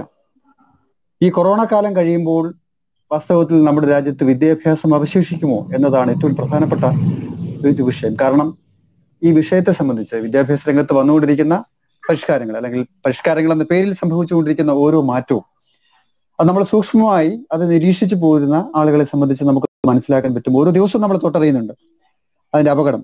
ശരിയാണ്, സാമൂഹ്യ രംഗത്തും രാഷ്ട്രീയ രംഗത്തും സാമ്പത്തിക രംഗത്തും വരുന്ന മാറ്റങ്ങളുടെ അഭേദ്യ ഭാഗമായിട്ടാണ് വിദ്യാഭ്യാസ രംഗത്ത് മാറ്റങ്ങൾ വരുന്നത്. വിദ്യാഭ്യാസ രംഗത്ത് അടർത്തി മാറ്റി കാണുന്നതിൽ അർത്ഥമില്ല. കാരണം ഇതെല്ലാം നേരത്തെ പറഞ്ഞതുപോലെ ഗ്ലോബലൈസേഷന്റെ അജണ്ടയാണ്. ഗ്ലോബലൈസേഷൻ ഒരു പൊളിറ്റിക്കൽ ഒരു പ്രതിഭാസമാണ്. അത് ആഗോള മൂലധന ശക്തികളുടെ താല്പര്യങ്ങൾക്ക് വേണ്ടി ലോകത്തെ വിദ്യാഭ്യാസ സമ്പ്രദായങ്ങളെ ഉടച്ചു വാർക്കാൻ വേണ്ടിയിട്ടാണ് യഥാർത്ഥത്തിൽ ഈ പരിഷ്കാരങ്ങൾ കൊണ്ടുവരുന്നത്. അവിടെ നമുക്ക് എല്ലാവർക്കും അറിയാം, DPP ആണെങ്കിലും SSA ആണെങ്കിലും, അതല്ലെങ്കിൽ റൂസ ഉന്നത വിദ്യാഭ്യാസ രംഗത്തെ മുച്ചൂടും തകർക്കുന്ന രാഷ്ട്രീയ ഉച്ചതർ ശിക്ഷ അഭിയാൻ എന്ന പേരിൽ അറിയപ്പെടുന്ന റൂസ ആണെങ്കിലും, അവരെല്ലാം ആ പദ്ധതികളൊക്കെ തന്നെ ഊന്നിയത് ഏറ്റവും പ്രധാനപ്പെട്ട ഒരു പോയിന്റ് എന്ന് പറയുന്നത് അധ്യാപകർക്കെതിരായിട്ടാണ്. അതിന്റെ ഇടത്തരം സ്വഭാവത്തെ സംബന്ധിച്ചാണ്, അല്ലെങ്കിൽ അതിന്റെ പോരായ്മകളെ സംബന്ധിച്ചാണ്, അതിന്റെ കുറവുകളെ സംബന്ധിച്ചാണ്. അധ്യാപകരെ എന്ന് പറയുമ്പോൾ അധ്യാപനത്തെ അതെങ്ങനെ മാറ്റാം എന്നതിനെ സംബന്ധിച്ചാണ് മിക്കവാറും ഈ പരിഷ്കാരങ്ങളിലൂടെ കമ്മീഷൻ റിപ്പോർട്ടുകളായി വന്നിട്ടുള്ള എല്ലാ പരിഷ്കാരങ്ങളും വന്നിട്ടുള്ളത്. അതിപ്പോ സ്കൂൾ തലത്തിലാണെങ്കിലും ശരി, കോളേജ് തലത്തിലാണെങ്കിലും ശരി, അധ്യാപകനെ ടാർഗറ്റ് ചെയ്തുകൊണ്ടുള്ള പരിഷ്കാരങ്ങളാണ് നടന്നുകൊണ്ടിരിക്കുന്നത്. ഇതെല്ലാം അതിന്റെ ഭാഗമായിട്ടാണ് ഇപ്പോൾ അതെല്ലാം വന്നു കഴിഞ്ഞു, അവർ സ്ഥാപിച്ചു കഴിഞ്ഞു എന്ന മട്ടിലാണ്. അപ്പൊ ഇനി അധ്യാപകനെ ഉന്മൂലനം ചെയ്ത് കഴിഞ്ഞാൽ മതി. അപ്പൊ ഉന്മൂലനം ചെയ്യാൻ ഇനിയിപ്പോൾ അധ്യാപകന് ആവശ്യമില്ല. അതിനുള്ള ഒരു ബാക്ക്ഗ്രൗണ്ട് സൃഷ്ടിക്കുക, അതിന്റെ അടിസ്ഥാനത്തിൽ അധ്യാപക നിയമനങ്ങൾ തടയുക എന്നതാണ് ഇപ്പോൾ നമ്മൾ കണ്ടുകൊണ്ടിരിക്കുന്നത്. അതിന്റെ ഇംപ്ലിക്കേഷൻസ് ആണ് നമ്മളിപ്പോൾ മുഖാമുഖം യഥാർത്ഥത്തിൽ നേരിട്ട് കൊണ്ടിരിക്കുന്നത്. പക്ഷെ അതിന്റെ ദുരന്തം എന്താണ്? ഞാൻ ഈ ചർച്ച പങ്കെടുക്കുന്നവരുടെ ശ്രദ്ധയിൽ കൊണ്ടുവരാൻ ആഗ്രഹിക്കുന്ന ഏറ്റവും പ്രധാനപ്പെട്ട വളരെ വേദനാകരമായ ഒരു കാര്യം, ഈ കഴിഞ്ഞ ദിവസങ്ങളിൽ കർണാടകയിൽ 2 ഗസ്റ്റ് അധ്യാപകർ ആത്മഹത്യ ചെയ്തു. 2 അധ്യാപകരല്ല, ഞാൻ മനസ്സിലാക്കുന്നത് 8-9 പേർ ആത്മഹത്യ ചെയ്തു. പക്ഷെ അത് വേണ്ടത്ര മാധ്യമങ്ങളിൽ വേണ്ടത്ര വന്നിട്ടില്ല. പക്ഷെ അനൗദ്യോഗിക വിവരപ്രകാരം 9 അധ്യാപകർ ആത്മഹത്യ ചെയ്തു കഴിഞ്ഞു. മാണ്ഡ്യ എന്ന് പറയുന്ന ഒരൊറ്റ ജില്ലയിൽ മാത്രം ആത്മഹത്യ ചെയ്തു കഴിഞ്ഞു എന്നാണ് ഞാൻ മനസ്സിലാക്കുന്നത്. അതിൽ 2 അധ്യാപകരെ കുറിച്ച് മാധ്യമങ്ങൾ വന്ന റിപ്പോർട്ട് പറയുന്നത്, കഴിഞ്ഞ 4-5 മാസക്കാലമായി ഫെബ്രുവരി, മാർച്ച്, ഏപ്രിൽ, മെയ് മാസങ്ങളിൽ ഈ ഗസ്റ്റ് അധ്യാപകർക്ക് ശമ്പളമേ ലഭിച്ചിട്ടില്ല. അവർ അക്ഷരാർത്ഥത്തിൽ പട്ടിണിയിലാണ്. പഴക്കച്ചവടം നടത്തിക്കൊണ്ടിരിക്കുകയായിരുന്നു. അവർ തെരുവിൽ ഈ പറയുന്ന പച്ചക്കറി കച്ചവടവും പഴക്കച്ചവടം നടത്തിക്കൊണ്ടിരിക്കുന്ന അധ്യാപകർ ഈ കഴിഞ്ഞ ദിവസങ്ങളിൽ കുറിപ്പെഴുതി വെച്ചിട്ട് ആത്മഹത്യ ചെയ്യുകയുണ്ടായി. അപ്പോ നമ്മൾ ഓർക്കുക, ഈ പറയുന്ന ഈ അധ്യാപക നിയമന നിരോധന ഉത്തരവ് എന്ന് പറയുന്നത് അധ്യാപകന്റെ ജീവൻ എടുക്കുന്ന ഒരു സ്ഥിതിയിലേക്ക് കാര്യങ്ങൾ എത്തിച്ചേർന്നിരിക്കുന്നു എന്നതാണ്. അധ്യാപകരാകാൻ ഉദ്ദേശിക്കുന്നവരെ സംബന്ധിച്ച്, അല്ലെങ്കിൽ ഗസ്റ്റ് ഫാക്കൽറ്റിയിൽ പ്രവർത്തിക്കുന്നവർ, അവർക്ക് പെർമനന്റ് ആയിട്ടുള്ള ഒരു ടീച്ചിങ് സ്റ്റാഫ് എന്ന നിലയ്ക്ക് അവർക്ക് നിയമനം കൊടുക്കാത്തതുകൊണ്ടാണ് അവർ ഗസ്റ്റ് ഫാക്കൽറ്റിയിൽ ആയി പ്രവർത്തിച്ചത്. പക്ഷെ ഗസ്റ്റ് ആകട്ടെ, അല്ലെങ്കിൽ ഏതെങ്കിലും അളവിൽ അധ്യാപകരാകാൻ ഇനി ഉദ്ദേശിക്കുന്നവരാകട്ടെ, അങ്ങനെ അധ്യാപകർ ഇനി നമ്മുടെ വിദ്യാലയങ്ങളിൽ ആവശ്യമില്ല. സ്കൂളുകളിലാകട്ടെ, കോളേജുകളിലാകട്ടെ, സർവകലാശാലകളിലാകട്ടെ. അപ്പോൾ ഉന്നത ബിരുദധാരികളാകട്ടെ, ഗവേഷക രംഗത്ത് പഠിച്ചിറങ്ങുന്ന അല്ലെങ്കിൽ പ്രബന്ധങ്ങൾ തയ്യാറാക്കി വരുന്നവരാകട്ടെ, ഡോക്ടറൽ ബിരുദമുള്ള ആളുകളാകട്ടെ, അവരെ നിയോഗിക്കാൻ ഉദ്ദേശിക്കുന്നില്ല എന്നതാണ് പോളിസി. അപ്പൊ ആ പോളിസിയാണ് ഇപ്പോൾ ഈ ഉത്തരവിൽ വന്നിരിക്കുന്നത്. അതിനകത്ത് ആദ്യത്തെ ഉത്തരവിൽ അത് എയ്ഡഡ് കോളേജ് അധ്യാപകരെ മാത്രം ബാധിക്കുന്നു എന്ന് വന്നു. പിന്നീട് ഇറക്കിയ ഉത്തരവിൽ അത് സർവകലാശാല അധ്യാപകരെ സംബന്ധിച്ചും അതല്ല സർക്കാർ കോളേജ് അധ്യാപകരെ സംബന്ധിച്ചും ബാധകമാണ് എന്നുള്ളത് പറഞ്ഞു. അങ്ങനെ കൂടുതൽ വ്യക്തത വരുത്തിക്കൊണ്ടിരിക്കുക. അപ്പൊ കൊറോണയെ മറിയാക്കിക്കൊണ്ട് നമ്മുടെ ഭരണാധികാരികൾ വളരെ വ്യക്തമായി ഒരു അജണ്ട, അധ്യാപക വിദ്രോഹന നയം, വിദ്രോഹനം എന്ന് പറഞ്ഞാൽ പോരാ, ഒരു നിർമ്മാർജ്ജനത്തിന്റെ അജണ്ട നടപ്പാക്കുക. അപ്പൊ അധ്യാപകൻ വേണ്ട എന്ന് പറഞ്ഞാൽ, അല്ലെങ്കിൽ അധ്യാപകനെ ഇപ്പോ നീതി ആയോഗിന്റെ ഭാഷയിൽ പറഞ്ഞാൽ അത് ടെന്യൂർ ട്രാക്കിൽ മതി എന്നാണല്ലോ പറയുന്നത്. ടെന്യൂർ ട്രാക്ക്, അതായത് അതിനെ സമ്പൂർണ്ണമായി കരാർവൽക്കരിക്കുക, കരാർ അടിസ്ഥാനത്തിൽ അധ്യാപകരെ നിയമിക്കുക. സർക്കാരായി പൊതുഖജനാവിൽ നിന്ന് പണം കൊടുത്ത അധ്യാപകരെ നിയമിക്കാൻ ഉദ്ദേശിക്കുന്നില്ല എന്നതിന്റെ നഗ്നമായ പ്രഖ്യാപനം ദേശീയ വിദ്യാഭ്യാസ നയത്തിന്റെ കരട് രേഖ 2019 പറഞ്ഞതുപോലെ തന്നെ ഈ നീതി ആയോഗിന്റെ രേഖകളിലും ഇപ്പോൾ അവരത് നടപ്പിലാക്കിക്കൊണ്ട്, ഇപ്പൊ നീതി ആയോഗാണല്ലോ. ഇപ്പൊ നീതി ആയോഗിന് എന്താണ് വിദ്യാഭ്യാസത്തിൽ കാര്യമെന്ന് ചോദിച്ചാൽ, സാമ്പത്തിക രംഗത്തെ പരിഷ്കാരങ്ങളുമായി അഭേദ്യമായി ബന്ധപ്പെട്ടാണ് ഞാൻ നേരത്തെ സൂചിപ്പിച്ചല്ലോ. അതായത് തൊഴിൽ ശക്തിയെ ഒഴിവാക്കുക. ഈ തൊഴിൽ ശക്തിയാണെങ്കിൽ തൊഴിൽ ശക്തിയായിട്ടാണല്ലോ പരിഗണിക്കുക. നേരത്തെ അച്യുതാനന്ദൻ സാർ വളരെ കൃത്യമായി തന്നെ പറഞ്ഞു, അതിനെ ജോലി ഭാരമെന്നോ അല്ലെങ്കിൽ കേവലം ഒരു തൊഴിൽ എടുക്കുന്ന തൊഴിലാളികൾ എന്ന നിലയ്ക്കോ അല്ല അധ്യാപകരെ കാണേണ്ടുന്നത് എന്നുള്ള ഒരു കാഴ്ചപ്പാട് ശരിയാണ്. പക്ഷെ നമ്മുടെ ഭരണാധികാരികളൊക്കെ അതിന്റെ കാഴ്ചപ്പാടുണ്ട്. കേരളമാകട്ടെ അല്ലെങ്കിൽ രാജ്യം ഭരിക്കുന്ന ആളുകളാകട്ടെ, അവരെ സംബന്ധിച്ചിടത്തോളം ഇവർ വെറും തൊഴിലെടുക്കുന്ന ആളുകൾ മാത്രമാണ്, അതും കരാർ തൊഴിലാളികൾ മാത്രമാണ് എന്നതാണ് കാഴ്ചപ്പാട്. അവർക്കൊരു സ്ഥിരം അധ്യാപകർ എന്ന നിലയ്ക്കുള്ള ഒരു സ്റ്റാറ്റസ് പോലും അനുവദിക്കാൻ തയ്യാറാകാത്ത വിധത്തിലുള്ള അത്രയേറെ സാമൂഹ്യ വിരുദ്ധമായ, വിദ്യാഭ്യാസ വിരുദ്ധമായ, രാജ്യദ്രോഹകരമായ ഒരു സമീപനത്തിന്റെ അടിസ്ഥാനത്തിൽ ഒരു അധ്യാപക നിയമന സങ്കല്പം അവതരിപ്പിക്കുന്നു എന്നതാണ് നമ്മൾ ഇന്ന് നേരിടുന്ന വെല്ലുവിളി. പിന്നെ സർവകലാശാല വിദ്യാഭ്യാസം എങ്ങനെ മുന്നോട്ട് പോകും? എങ്ങനെയാണ് സർവകലാശാലകൾ മുന്നോട്ട് പോകുക? സർവകലാശാലകൾ തന്നെ വേണ്ട എന്ന കാഴ്ചപ്പാട് ഇപ്പോൾ കൊറോണയുടെ മറയിൽ, കൊറോണയുടെ ബാക്ക്ഗ്രൗണ്ടിൽ, കൊറോണയുടെ ഒരു പശ്ചാത്തലത്തിൽ ഇപ്പോൾ ഭരണാധികാരികൾ അവതരിപ്പിക്കാം. എന്താ അവർ പറയുന്നത്? സർവകലാശാല വേണ്ട, പകരം ഓൺലൈൻ യൂണിവേഴ്സിറ്റികൾ മതി എന്നാണല്ലോ പറയുന്നത്. അപ്പൊ ഈ ഓൺലൈൻ എന്ന് പറയുന്നത് എങ്ങനെയാണ് യൂണിവേഴ്സിറ്റി ആവുക? ഓൺലൈൻ അടിസ്ഥാനത്തിൽ എങ്ങനെയാണ് സർവകലാശാല ആരംഭിക്കാൻ പറ്റുക? നേരത്തെ സാർ ഇവിടെ സൂചിപ്പിച്ച ബിർള അംബാനി കമ്മിറ്റി റിപ്പോർട്ടിൽ പറഞ്ഞിരുന്നത്, അതല്ലെങ്കിൽ പിന്നീട് അതിന്റെ തുടർച്ചയായിട്ട് വന്ന നാഷണൽ നോളജ് കമ്മീഷന്റെ റിപ്പോർട്ടിൽ പറഞ്ഞത്, യശ്പാൽ കമ്മീഷൻ റിപ്പോർട്ടിലൊക്കെ പറഞ്ഞത് സ്വകാര്യവൽകൃത അല്ലെങ്കിൽ സ്വകാര്യ സർവകലാശാലകളെ സംബന്ധിച്ചാണ്, വിദേശ സർവകലാശാലകളെ സംബന്ധിച്ചാണ്. അതിൽ ഒക്കെ തന്നെ അത് അവതരിപ്പിക്കുമ്പോൾ വളരെ വിപ്ലവകരമായ ഒരു പരിവർത്തനം വരാനിരിക്കുന്നു. ഇനി വരും നാളുകളിൽ നമുക്കാർക്കും അരിസ്റ്റോട്ടിലിന്റെ അടുത്തേക്ക് പോകേണ്ടതില്ല. Aristotle will come to you എന്നാണല്ലോ പറഞ്ഞത്. You need not go to Aristotle, Aristotle will come to your door steps എന്നാണ് 1986 ദേശീയ വിദ്യാഭ്യാസ നയരേഖയിൽ പറഞ്ഞു. നിങ്ങൾ വീട്ടിലിരുന്നാൽ മതി, നിങ്ങൾക്ക് വീട്ടിലിരുന്നുകൊണ്ട് പഠിക്കാൻ കഴിയുന്ന വിദ്യാഭ്യാസത്തിന്റെ അനൗപചാരികമായ സമ്പ്രദായങ്ങൾ ഞങ്ങൾ ആവിഷ്കരിച്ചു കൊണ്ടിരിക്കുന്നു, അത് അവിടെ എത്തും എന്നാണ്. അതായത് ഈ പറയുന്ന റേഡിയോയിലൂടെ പഠിക്കാം, ടി വിയിലൂടെ പഠിക്കാം.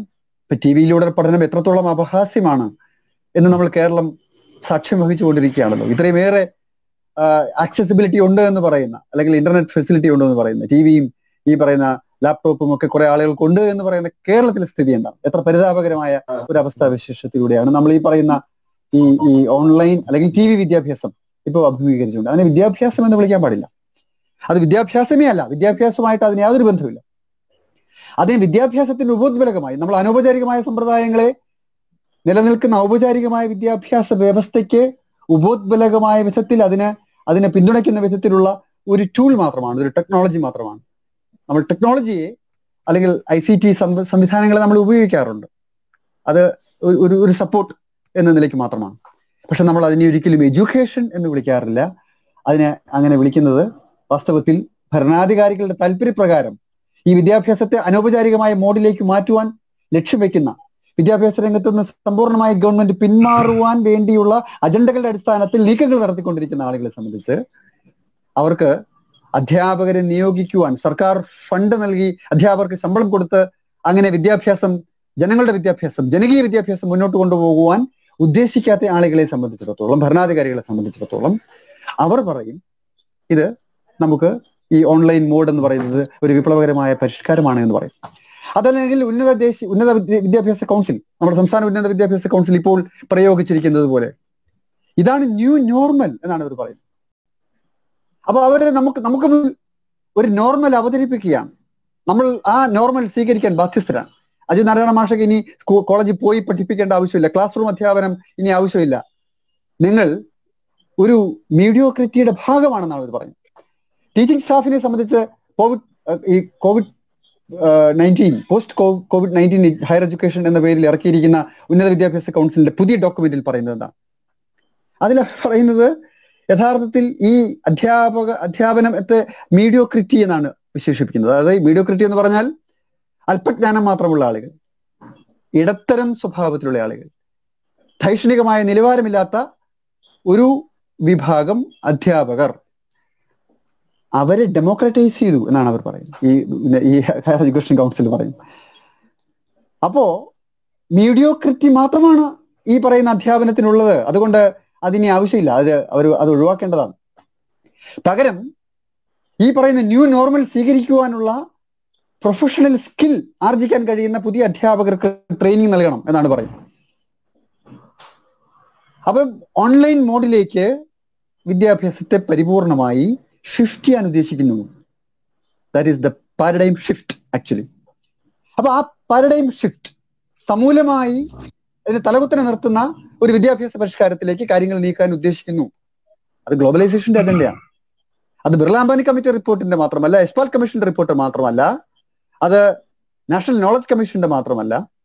ആ കമ്മീഷൻ റിപ്പോർട്ടുകളിലൂടെയെല്ലാം യഥാർത്ഥത്തിൽ നമ്മുടെ ഭരണകൂടം വരാനിരിക്കുന്ന നാളുകളിൽ വിദ്യാഭ്യാസ രംഗത്ത് വരുത്താൻ ഉദ്ദേശിക്കുന്ന പരിപൂർണമായ പുനഃസംഘാടനത്തിന്റെ അജണ്ടയ്ക്ക് അനുപൂരകമായി ഉണ്ടാക്കിയെടുത്തിരിക്കുന്ന ഈ കുക്ക് ചെയ്തെടുത്തിരിക്കുന്ന റിപ്പോർട്ടുകൾ, ആ റിപ്പോർട്ടുകൾ ഇവർ ആവർത്തിക്കുന്നു. അത് തന്നെയാണ് ഉന്നത വിദ്യാഭ്യാസ കൗൺസിൽ കേരളത്തിൽ ഇപ്പോൾ സജഷൻസ് എന്ന നിലയ്ക്ക് നമ്മുടെ മുമ്പാകെ വെച്ചിരിക്കുന്നു.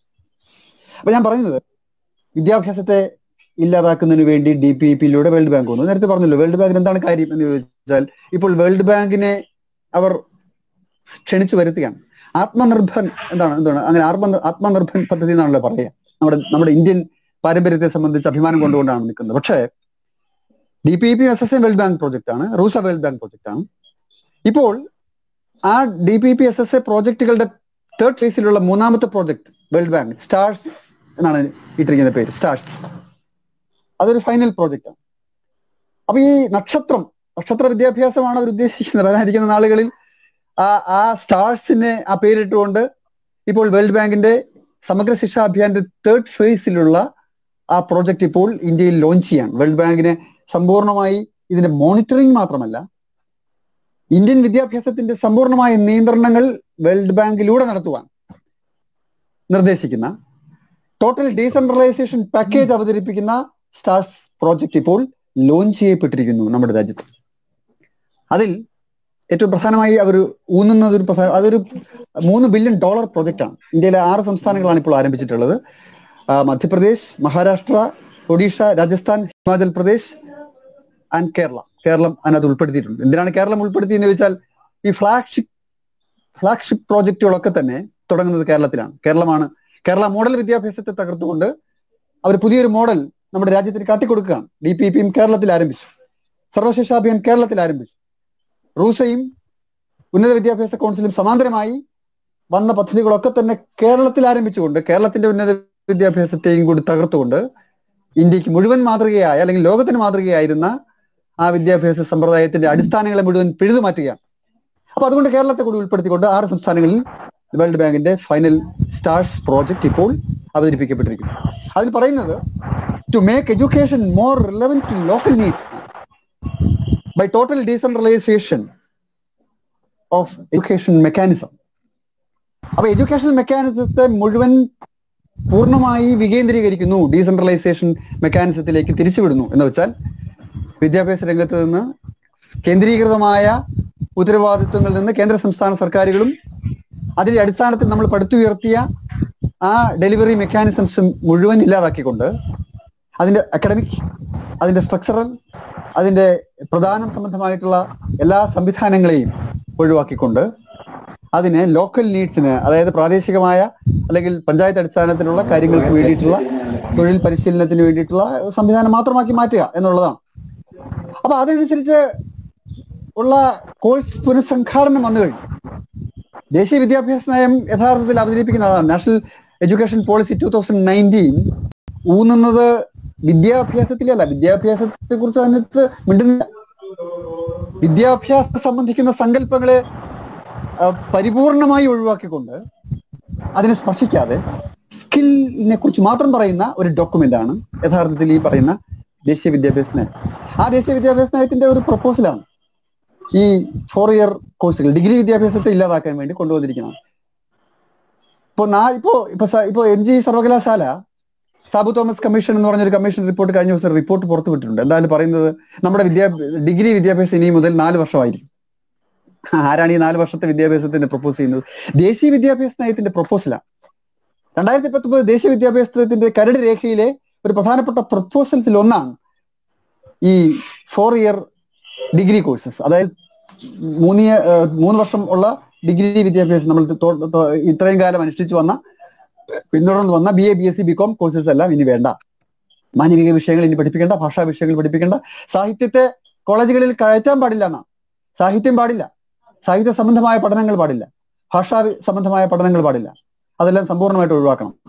എന്നിട്ട് 3 മെയിൻ കോഴ്സ് കൊണ്ടുവരികയാണ്. ഒരേ സമയം 3 വിഷയങ്ങൾ പഠിക്കാൻ കഴിയുന്ന വിധത്തിൽ 3 മെയിനുകൾ ഐച്ഛികമായി വിദ്യാർത്ഥികൾക്ക് മുന്നിൽ അവതരിപ്പിക്കുന്ന ഒരു കോഴ്സ് ഘടന കൊണ്ടുവരികയാണ്.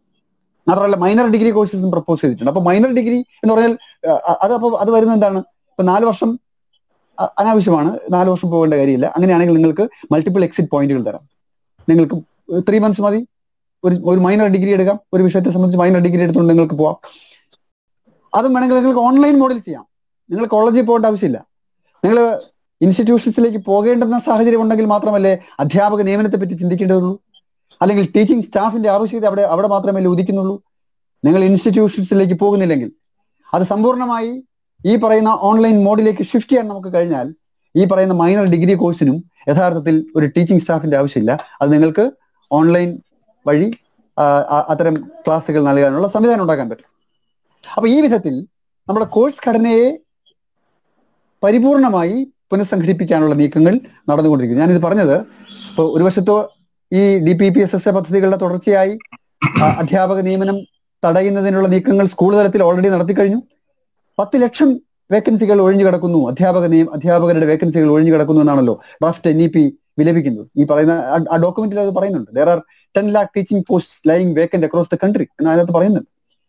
പക്ഷേ അതോടൊപ്പം അവർ പറയുന്നു substandard stand alone teacher education institutions across the country will be shut down as soon as possible എന്നും പറയുന്നുണ്ട്. അപ്പൊ ടീച്ചർ എഡ്യൂക്കേഷൻ ഇൻസ്റ്റിറ്റ്യൂഷൻസ് അവർ ഷട്ട് ഡൗൺ ചെയ്യാൻ ഉദ്ദേശിക്കുകയാണ്, അടച്ചുപൂട്ടാൻ ഉദ്ദേശിക്കുകയാണ്. ടീച്ചർ അപ്പോയിന്റ്മെന്റിന് ഇനി മുതൽ നാഷണൽ ടെസ്റ്റിംഗ് ഏജൻസിയെ അവർ നിയോഗിക്കാൻ ഉദ്ദേശിക്കുന്നു.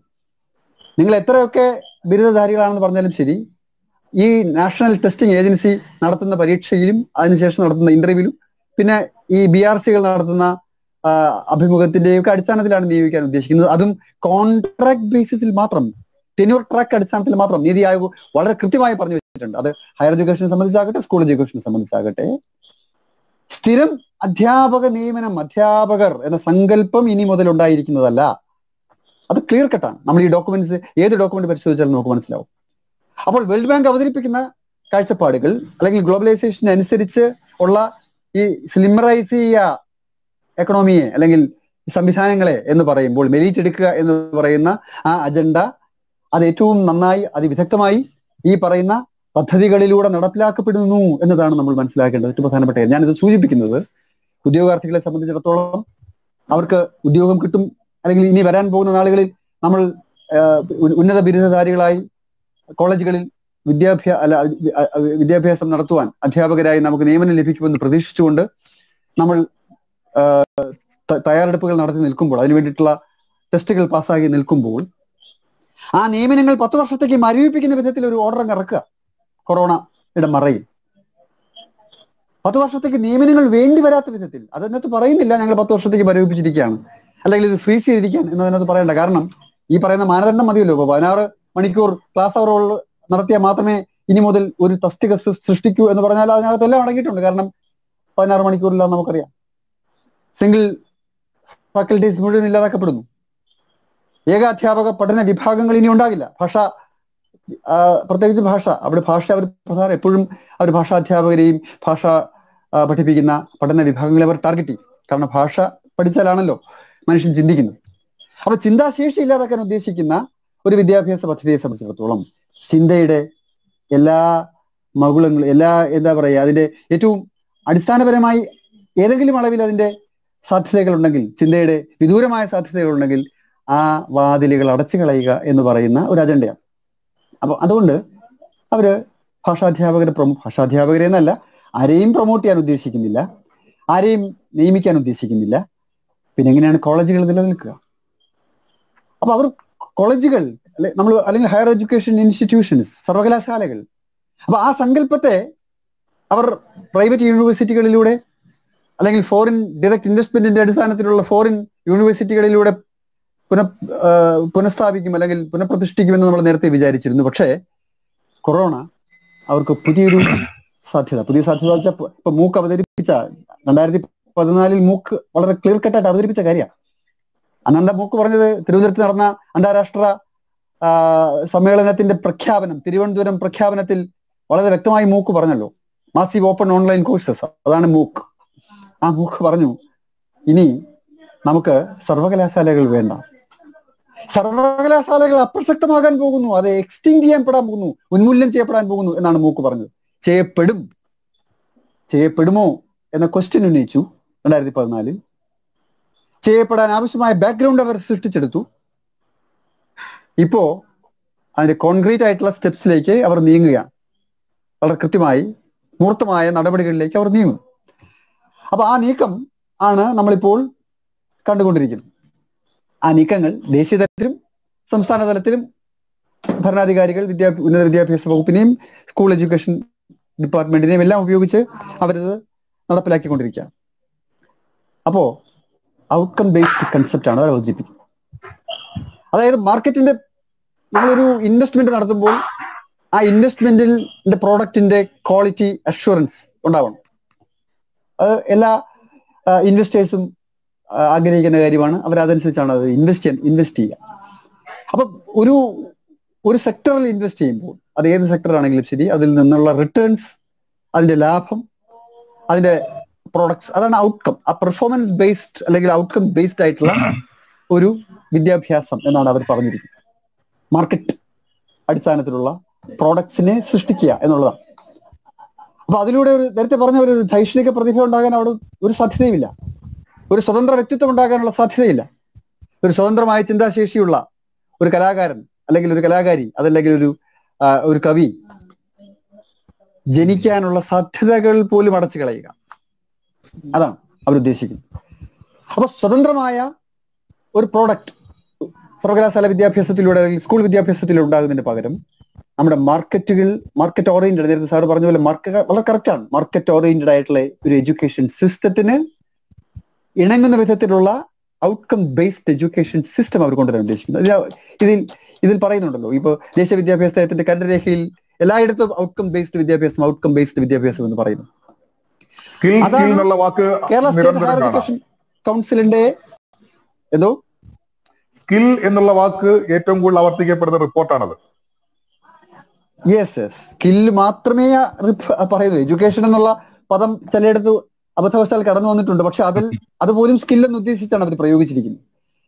അതുപോലെ ശാസ്ത്രം എന്ന പദം അവർ ഉപയോഗിച്ചിരിക്കുന്നത് ടെക്നിക് എന്നുള്ള അടിസ്ഥാനത്തിൽ മാത്രമാണ്, ടെക്നിക്സ് എന്ന അടിസ്ഥാനത്തിൽ മാത്രമാണ്. അല്ലാതെ ശാസ്ത്രത്തെ അവർ ഒരർത്ഥത്തിലും പ്രൊമോട്ട് ചെയ്യാൻ ഉദ്ദേശിക്കുന്നില്ല.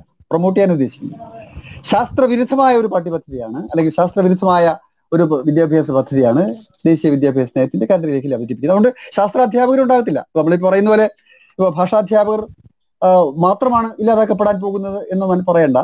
ശാസ്ത്രാധ്യാപകരുണ്ടാവില്ല, ചരിത്രാധ്യാപകരുണ്ടാവില്ല, ഒരു അധ്യാപകരും ഉണ്ടാവില്ല. കാരണം ധൈഷണിക പ്രതിഭകളെ തടയാൻ അവർ ഉദ്ദേശിക്കുന്നു എന്നുള്ളത് കൊണ്ടാണ് ഈ ഔട്ട്കം ബേസ്ഡ് വിദ്യാഭ്യാസത്തിൽ ഇത് വരും. അത് ക്രോണിക് ക്യാപിറ്റലിസത്തിന്റെ ഒരു കടന്നുകയറ്റം തന്നെയാണ്. ക്രോണിക് ക്യാപിറ്റലിസം എന്നതിനകത്ത് പറയുന്നുണ്ട്, ഡോക്യുമെന്റിൽ പറയുന്നുണ്ട്, ക്രോണിക് ക്യാപിറ്റലിസം ഇതിനകത്ത് നേട്ടങ്ങൾ ഉണ്ടാക്കും.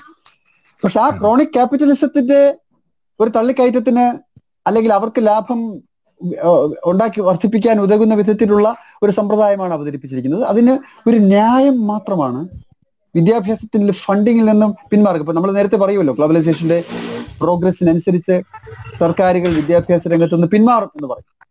അത് പിന്മാറുന്നതിന്റെ ഒരു ന്യായമായിട്ട് അവരെന്താ പറയുക, എല്ലായ്പ്പോഴും പറയും ഫണ്ടില്ല, അതുകൊണ്ട് ഞങ്ങൾ അധ്യാപക നിയമനം തടഞ്ഞു വെക്കുന്നു. ഇപ്പോൾ തോമസ് ഐസക്, നമ്മുടെ സംസ്ഥാനത്തെ ധനകാര്യ വിദഗ്ധൻ, ധനകാര്യ വകുപ്പാണ് ഇപ്പോ വിദ്യാഭ്യാസ രംഗത്ത് അധ്യാപകരെ നിയമിക്കണോ വേണ്ടോ എന്ന് തീരുമാനിക്കും. ധനകാര്യ വകുപ്പിന്റെ കേന്ദ്രത്തിൽ നീതി ആയോഗ് തീരുമാനിക്കുന്നത് പോലെ കേരളത്തിലെ ധനകാര്യ വകുപ്പ് പറയുകയാണ് നമ്മുടെ കയ്യിൽ പൈസ ഇല്ല, അതുകൊണ്ട് അത് വസ്തുതയാണ്.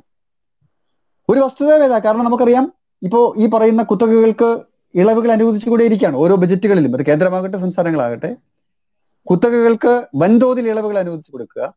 അവരടയ്ക്കേണ്ടുന്ന കോടാനുകോടി രൂപ കിടപ്പുണ്ട്, അതിൽ അവര് ഇൻസിസ്റ്റ് ചെയ്യുന്നില്ല. ആ വിധത്തിൽ ഏതാനും വ്യവസായികളുടെ കയ്യിൽ നിന്ന് വാങ്ങിച്ചാൽ തന്നെ യഥാർത്ഥത്തിൽ കേരളത്തിലെ എല്ലാ പ്രതിസന്ധികളും പരിഹരിക്കാൻ പറ്റും. കേരളത്തിൽ മുഴുവൻ ആളുകൾക്കും ഫ്രീ ആയിട്ട് ഇപ്പോൾ 3-4 മാസക്കാലം ഭക്ഷണം കൊടുക്കാൻ കഴിയും എന്നാണ് യഥാർത്ഥ ജനകീയ ധനകാര്യ വിദഗ്ധരൊക്കെ പറയുന്നത്. അപ്പൊ ഇല്ലാത്ത ഒരു ധനകാര്യ പ്രതിസന്ധിയെ അവതരിപ്പിക്കുക. അപ്പൊ അങ്ങനെ ഒരു പ്രതിസന്ധി നിലനിൽക്കുന്നില്ല എന്നതാണ് വാസ്തവം.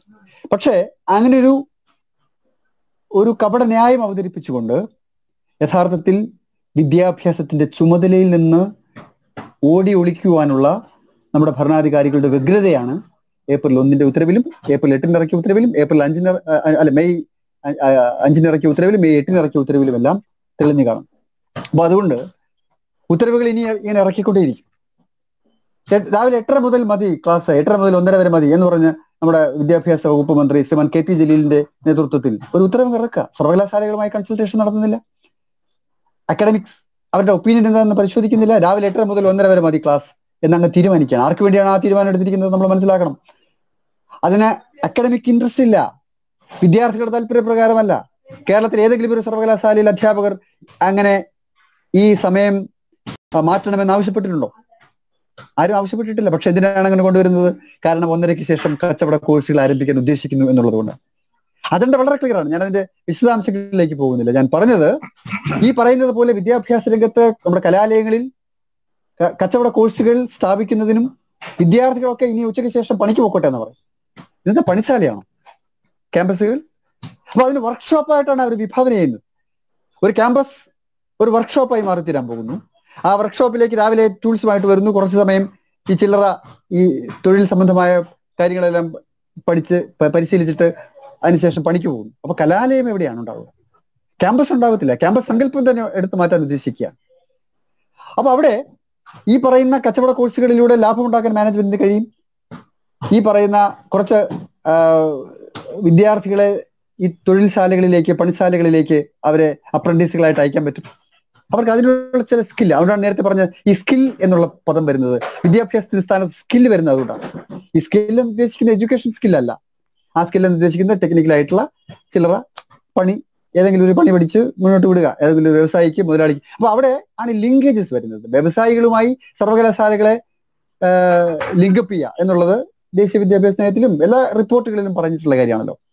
അപ്പൊ ഇൻഡസ്ട്രീസിന് ആവശ്യമായിട്ടുള്ള കുറെ അടിമകളായിട്ടുള്ള കരാർ തൊഴിലാളികളെ ഉൽപ്പാദിപ്പിക്കാനുള്ള ഇടമാക്കി നമ്മുടെ സർവകലാശാലകളെയും കോളേജുകളെയും മാറ്റി തീർക്കുന്നു എന്നതാണ് ഈ പരിഷ്കാരങ്ങളിലൂടെ വരുന്നത്. അവിടെ അധ്യാപകർ ഉണ്ടാവില്ല, വിദ്യാർത്ഥികളും ഉണ്ടാവില്ല. വിദ്യാർത്ഥികൾ എന്ന കൺസെപ്റ്റ് അവിടെ ഇല്ലാതാക്കപ്പെടുന്നു. കാരണം കൺസ്യൂമേഴ്സ് മാത്രമേ ഉണ്ടാകൂ. അതല്ലെങ്കിൽ പണിശാലയിലേക്ക് വരുന്ന കുറച്ച് സ്കിൽ വർക്കേഴ്സിനെ ഉണ്ടാക്കുന്ന കുറെ ആളുകൾ മാത്രമായിരിക്കും തീരെ. ഞാൻ ഡീറ്റെയിൽസിലേക്ക് പോകുന്നില്ല. അപ്പോൾ ഈ തൊഴിൽ ശക്തിയെ കുറയ്ക്കുക എന്ന് പറയുന്ന ഒരു അജണ്ടയുടെ അടിസ്ഥാനത്തിൽ വന്നിട്ടുള്ള നീക്കങ്ങൾ അത് വിദ്യാഭ്യാസ രംഗത്ത് ഇപ്പോൾ നഗ്നമായി പ്രതിഫലിക്കപ്പെടുന്നു. സ്കൂളുകളെ സംബന്ധിച്ചുള്ള ഒരു കാര്യങ്ങൾ പറഞ്ഞ് ഞാൻ അവസാനിപ്പിക്കാം.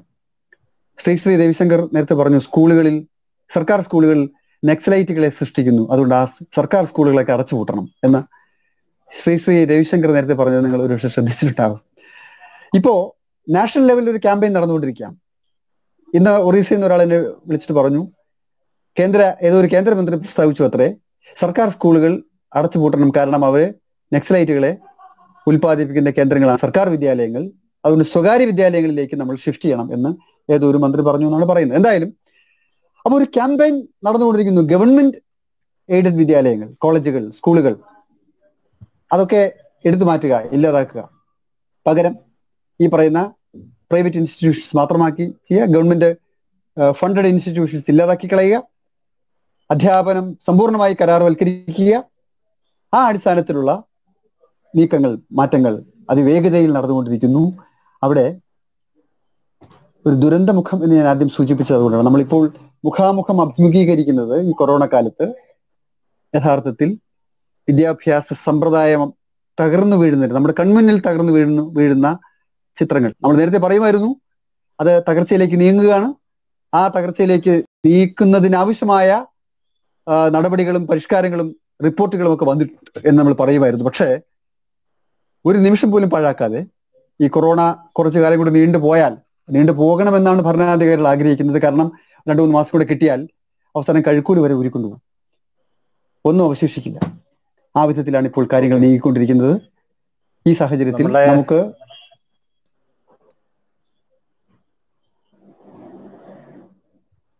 നമ്മുടെ സമയം അല്പം 1 മണിക്കൂറിലധികം ആയിരിക്കുകയാണ്. അപ്പോ നമുക്ക് കൺക്ലൂഡ് ചെയ്യായിരുന്നോ? ഞാൻ കൺക്ലൂഡ് ചെയ്യാം. അതുകൊണ്ട് നമുക്ക് സേവ് എഡ്യൂക്കേഷൻ, നമ്മളിപ്പോൾ സേവ് എഡ്യൂക്കേഷൻ മൂവ്മെന്റ്, ഞാൻ സേവ് എഡ്യൂക്കേഷൻ മൂവ്മെന്റിന്റെ പ്രതിനിധിയായിട്ടാണ് സംസാരിക്കുന്നത്. ദേശീയ തലത്തിൽ നമ്മൾ വിദ്യാഭ്യാസത്തെ സംരക്ഷിക്കാനുള്ള ഒരു പോരാട്ടം വളർത്തിയെടുക്കണം. അതിന്റെ ഭാഗമായി യഥാർത്ഥത്തിൽ ഉദ്യോഗാർത്ഥികളും ഈ മൂവ്മെന്റിനെ കാണണം എന്നൊരു അഭ്യർത്ഥനയാണ് ഞാൻ മുന്നോട്ട് വെക്കുന്നത്. ഉദ്യോഗാർത്ഥികൾ കേവലം തൊഴിൽ അന്വേഷകർ മാത്രമായി നിൽക്കുന്ന ഒരു സാഹചര്യത്തിൽ നിന്ന് വ്യത്യസ്തമായി ധൈഷണിക പ്രതിഭകൾ എന്ന നിലയ്ക്ക് അക്കാഡമിക് ആയിട്ടുള്ള ഒരു ലക്ഷ്യം മുൻനിർത്തി നമ്മുടെ രാജ്യത്തെയും വിദ്യാഭ്യാസ വ്യവസ്ഥയെ സംരക്ഷിക്കുന്ന ഒരു പോരാട്ടത്തിന്റെ ഭാഗമായി ഇതിനെ കണ്ടുകൊണ്ട് പോരാളികൾ എന്ന നിലയ്ക്ക് രംഗത്തിറങ്ങിയാൽ മാത്രമേ നമുക്ക് സർവകലാശാലകളെയും അധ്യാപനത്തെയും സംരക്ഷിക്കാൻ കഴിയൂ. അതുകൊണ്ട് അധ്യാപനത്തെ സംരക്ഷിക്കുന്ന ഒരു പോരാട്ടത്തിന്റെ ഭാഗമായി ഇതിനെ കാണണം. അതായത് വിദ്യാഭ്യാസത്തിന്റെ സംരക്ഷണത്തിന്റെ ഭാഗമായി ഇതിനെ കാണണമെന്ന് ഉദ്യോഗാർത്ഥികളായി ഈ ചർച്ചയിൽ പങ്കെടുക്കുന്ന എല്ലാവരോടും അഭ്യർത്ഥിച്ചുകൊണ്ട്, വിദ്യാഭ്യാസ സ്നേഹികളായ എല്ലാവരോടും അഭ്യർത്ഥിച്ചുകൊണ്ട് എന്റെ വാക്കുകൾ പ്രസംഗിക്കും. ഒരു അല്പം അഞ്ജുമാഷ് ഓൺലൈൻ വിദ്യാഭ്യാസത്തെ കുറിച്ച് 1-2 കാര്യങ്ങൾ പറയാമെന്ന് നേരത്തെ പറഞ്ഞിരുന്നു. വളരെ ചുരുക്കി പറയാം. ഞാൻ പറഞ്ഞത് ഇപ്പൊ വളരെ വിസ്തരിച്ച് ഷാദർ ഖാൻ അതിന്റെ നൂക്കാൻ കോർണർ പറഞ്ഞു കഴിഞ്ഞു. ഒരു പക്ഷെ നമ്മൾ ശ്രദ്ധിക്കാതെ പോകുന്ന ഒരു ചെറിയ കാര്യം കൂടെ ഞാനൊന്ന് ആഡ് ചെയ്ത് നമുക്ക് അവസാനിപ്പിക്കാം. അതായത് ഈ ഓൺലൈൻ ഇപ്പൊ കഴിഞ്ഞ 3 ആഴ്ചക്കാലമായി മൊബൈലിന് മുമ്പിൽ അല്ലെങ്കിൽ ലാപ്ടോപ്പിന്റെ മുമ്പിൽ ഇരുന്ന് കുട്ടികളോട് സംവദിക്കാൻ ശ്രമിക്കുന്ന ഒരാളാണ് ഞാൻ. ഇപ്പൊ കൊറോണ കാലമായതുകൊണ്ട് വേറെ മാർഗമില്ല എന്നുള്ള മട്ടിൽ നമ്മൾ ഇങ്ങനെ ചെയ്യാൻ വിധിക്കപ്പെടുന്നു. പ്രത്യേകിച്ച് ഭാഷാ സാഹിത്യം പഠിപ്പിക്കുന്ന ഒരാളെന്ന നിലയിൽ എന്ത് സൗന്ദര്യശാസ്ത്രമാണ് ഇതിന് മുമ്പിൽ ഇരുന്ന് കൊടുക്കാൻ കഴിയുന്നത് എന്ന് എനിക്ക് അറിഞ്ഞുകൂടാ. അകപ്പാടി കേവല ഇൻഫർമേഷനിൽ പറയുക, എന്നാണ് വള്ളത്തോൾ ജനിച്ചത് എന്ന് പ്രയോഗം എഴുതി, ഇങ്ങനെയുള്ള കാര്യങ്ങൾ നേരത്തെ പറഞ്ഞ പോലെ ഇൻഫർമേഷൻ എന്ന് പറഞ്ഞ സംഗതി പോലെ അല്ലാതെ വളരെ അഫക്റ്റ് ആയിട്ടുള്ള ഭാവപൂർണിമമായിട്ടുള്ള ഒരു ക്ലാസ് എടുക്കാനോ ഒന്നും കഴിയുന്നൊരു പ്ലാറ്റ്ഫോം അല്ല ഇത്. പക്ഷേ ഇതിനെ ഒരു സ്ഥിരം ഏർപ്പാടാക്കി മാറ്റുന്ന തരത്തിൽ ചില പരിപത്രങ്ങൾ ഇറങ്ങി എന്ന കാര്യം മറന്നുകൂടാ. ഇപ്പോൾ കഴിഞ്ഞ ദിവസം മഹാത്മാഗാന്ധി യൂണിവേഴ്സിറ്റിയിൽ നിന്ന് ഒരു പരിപത്രം, ഒരു സർക്കുലർ ഞങ്ങളുടെ ഡിപ്പാർട്ട്മെന്റിലേക്ക് വന്നു. അതിനകത്ത് സൂചിപ്പിക്കുന്നത്, നിങ്ങൾ ഇനി സിലബസ്, കാരണം നമ്മൾ വർഷാവർഷം കോഴ്സ് പുതുക്കി എടുക്കാറുണ്ട്. അങ്ങനെ കോഴ്സ്, ഇത് പണ്ട് കാലത്ത് പേപ്പർ എന്ന് പറയുന്നത് നമ്മൾ കോഴ്സ് എന്നാണ് പറയുക. ആ കോഴ്സുകൾ നിങ്ങൾ റീഡിസൈൻ ചെയ്യുമ്പോൾ 30% ഓൺലൈൻ പ്ലാറ്റ്ഫോമിൽ എടുക്കുന്ന കോഴ്സായി വേണം വിഭാവന എന്നുള്ള നിർദ്ദേശം കഴിഞ്ഞ ദിവസം വന്നിരുന്നു.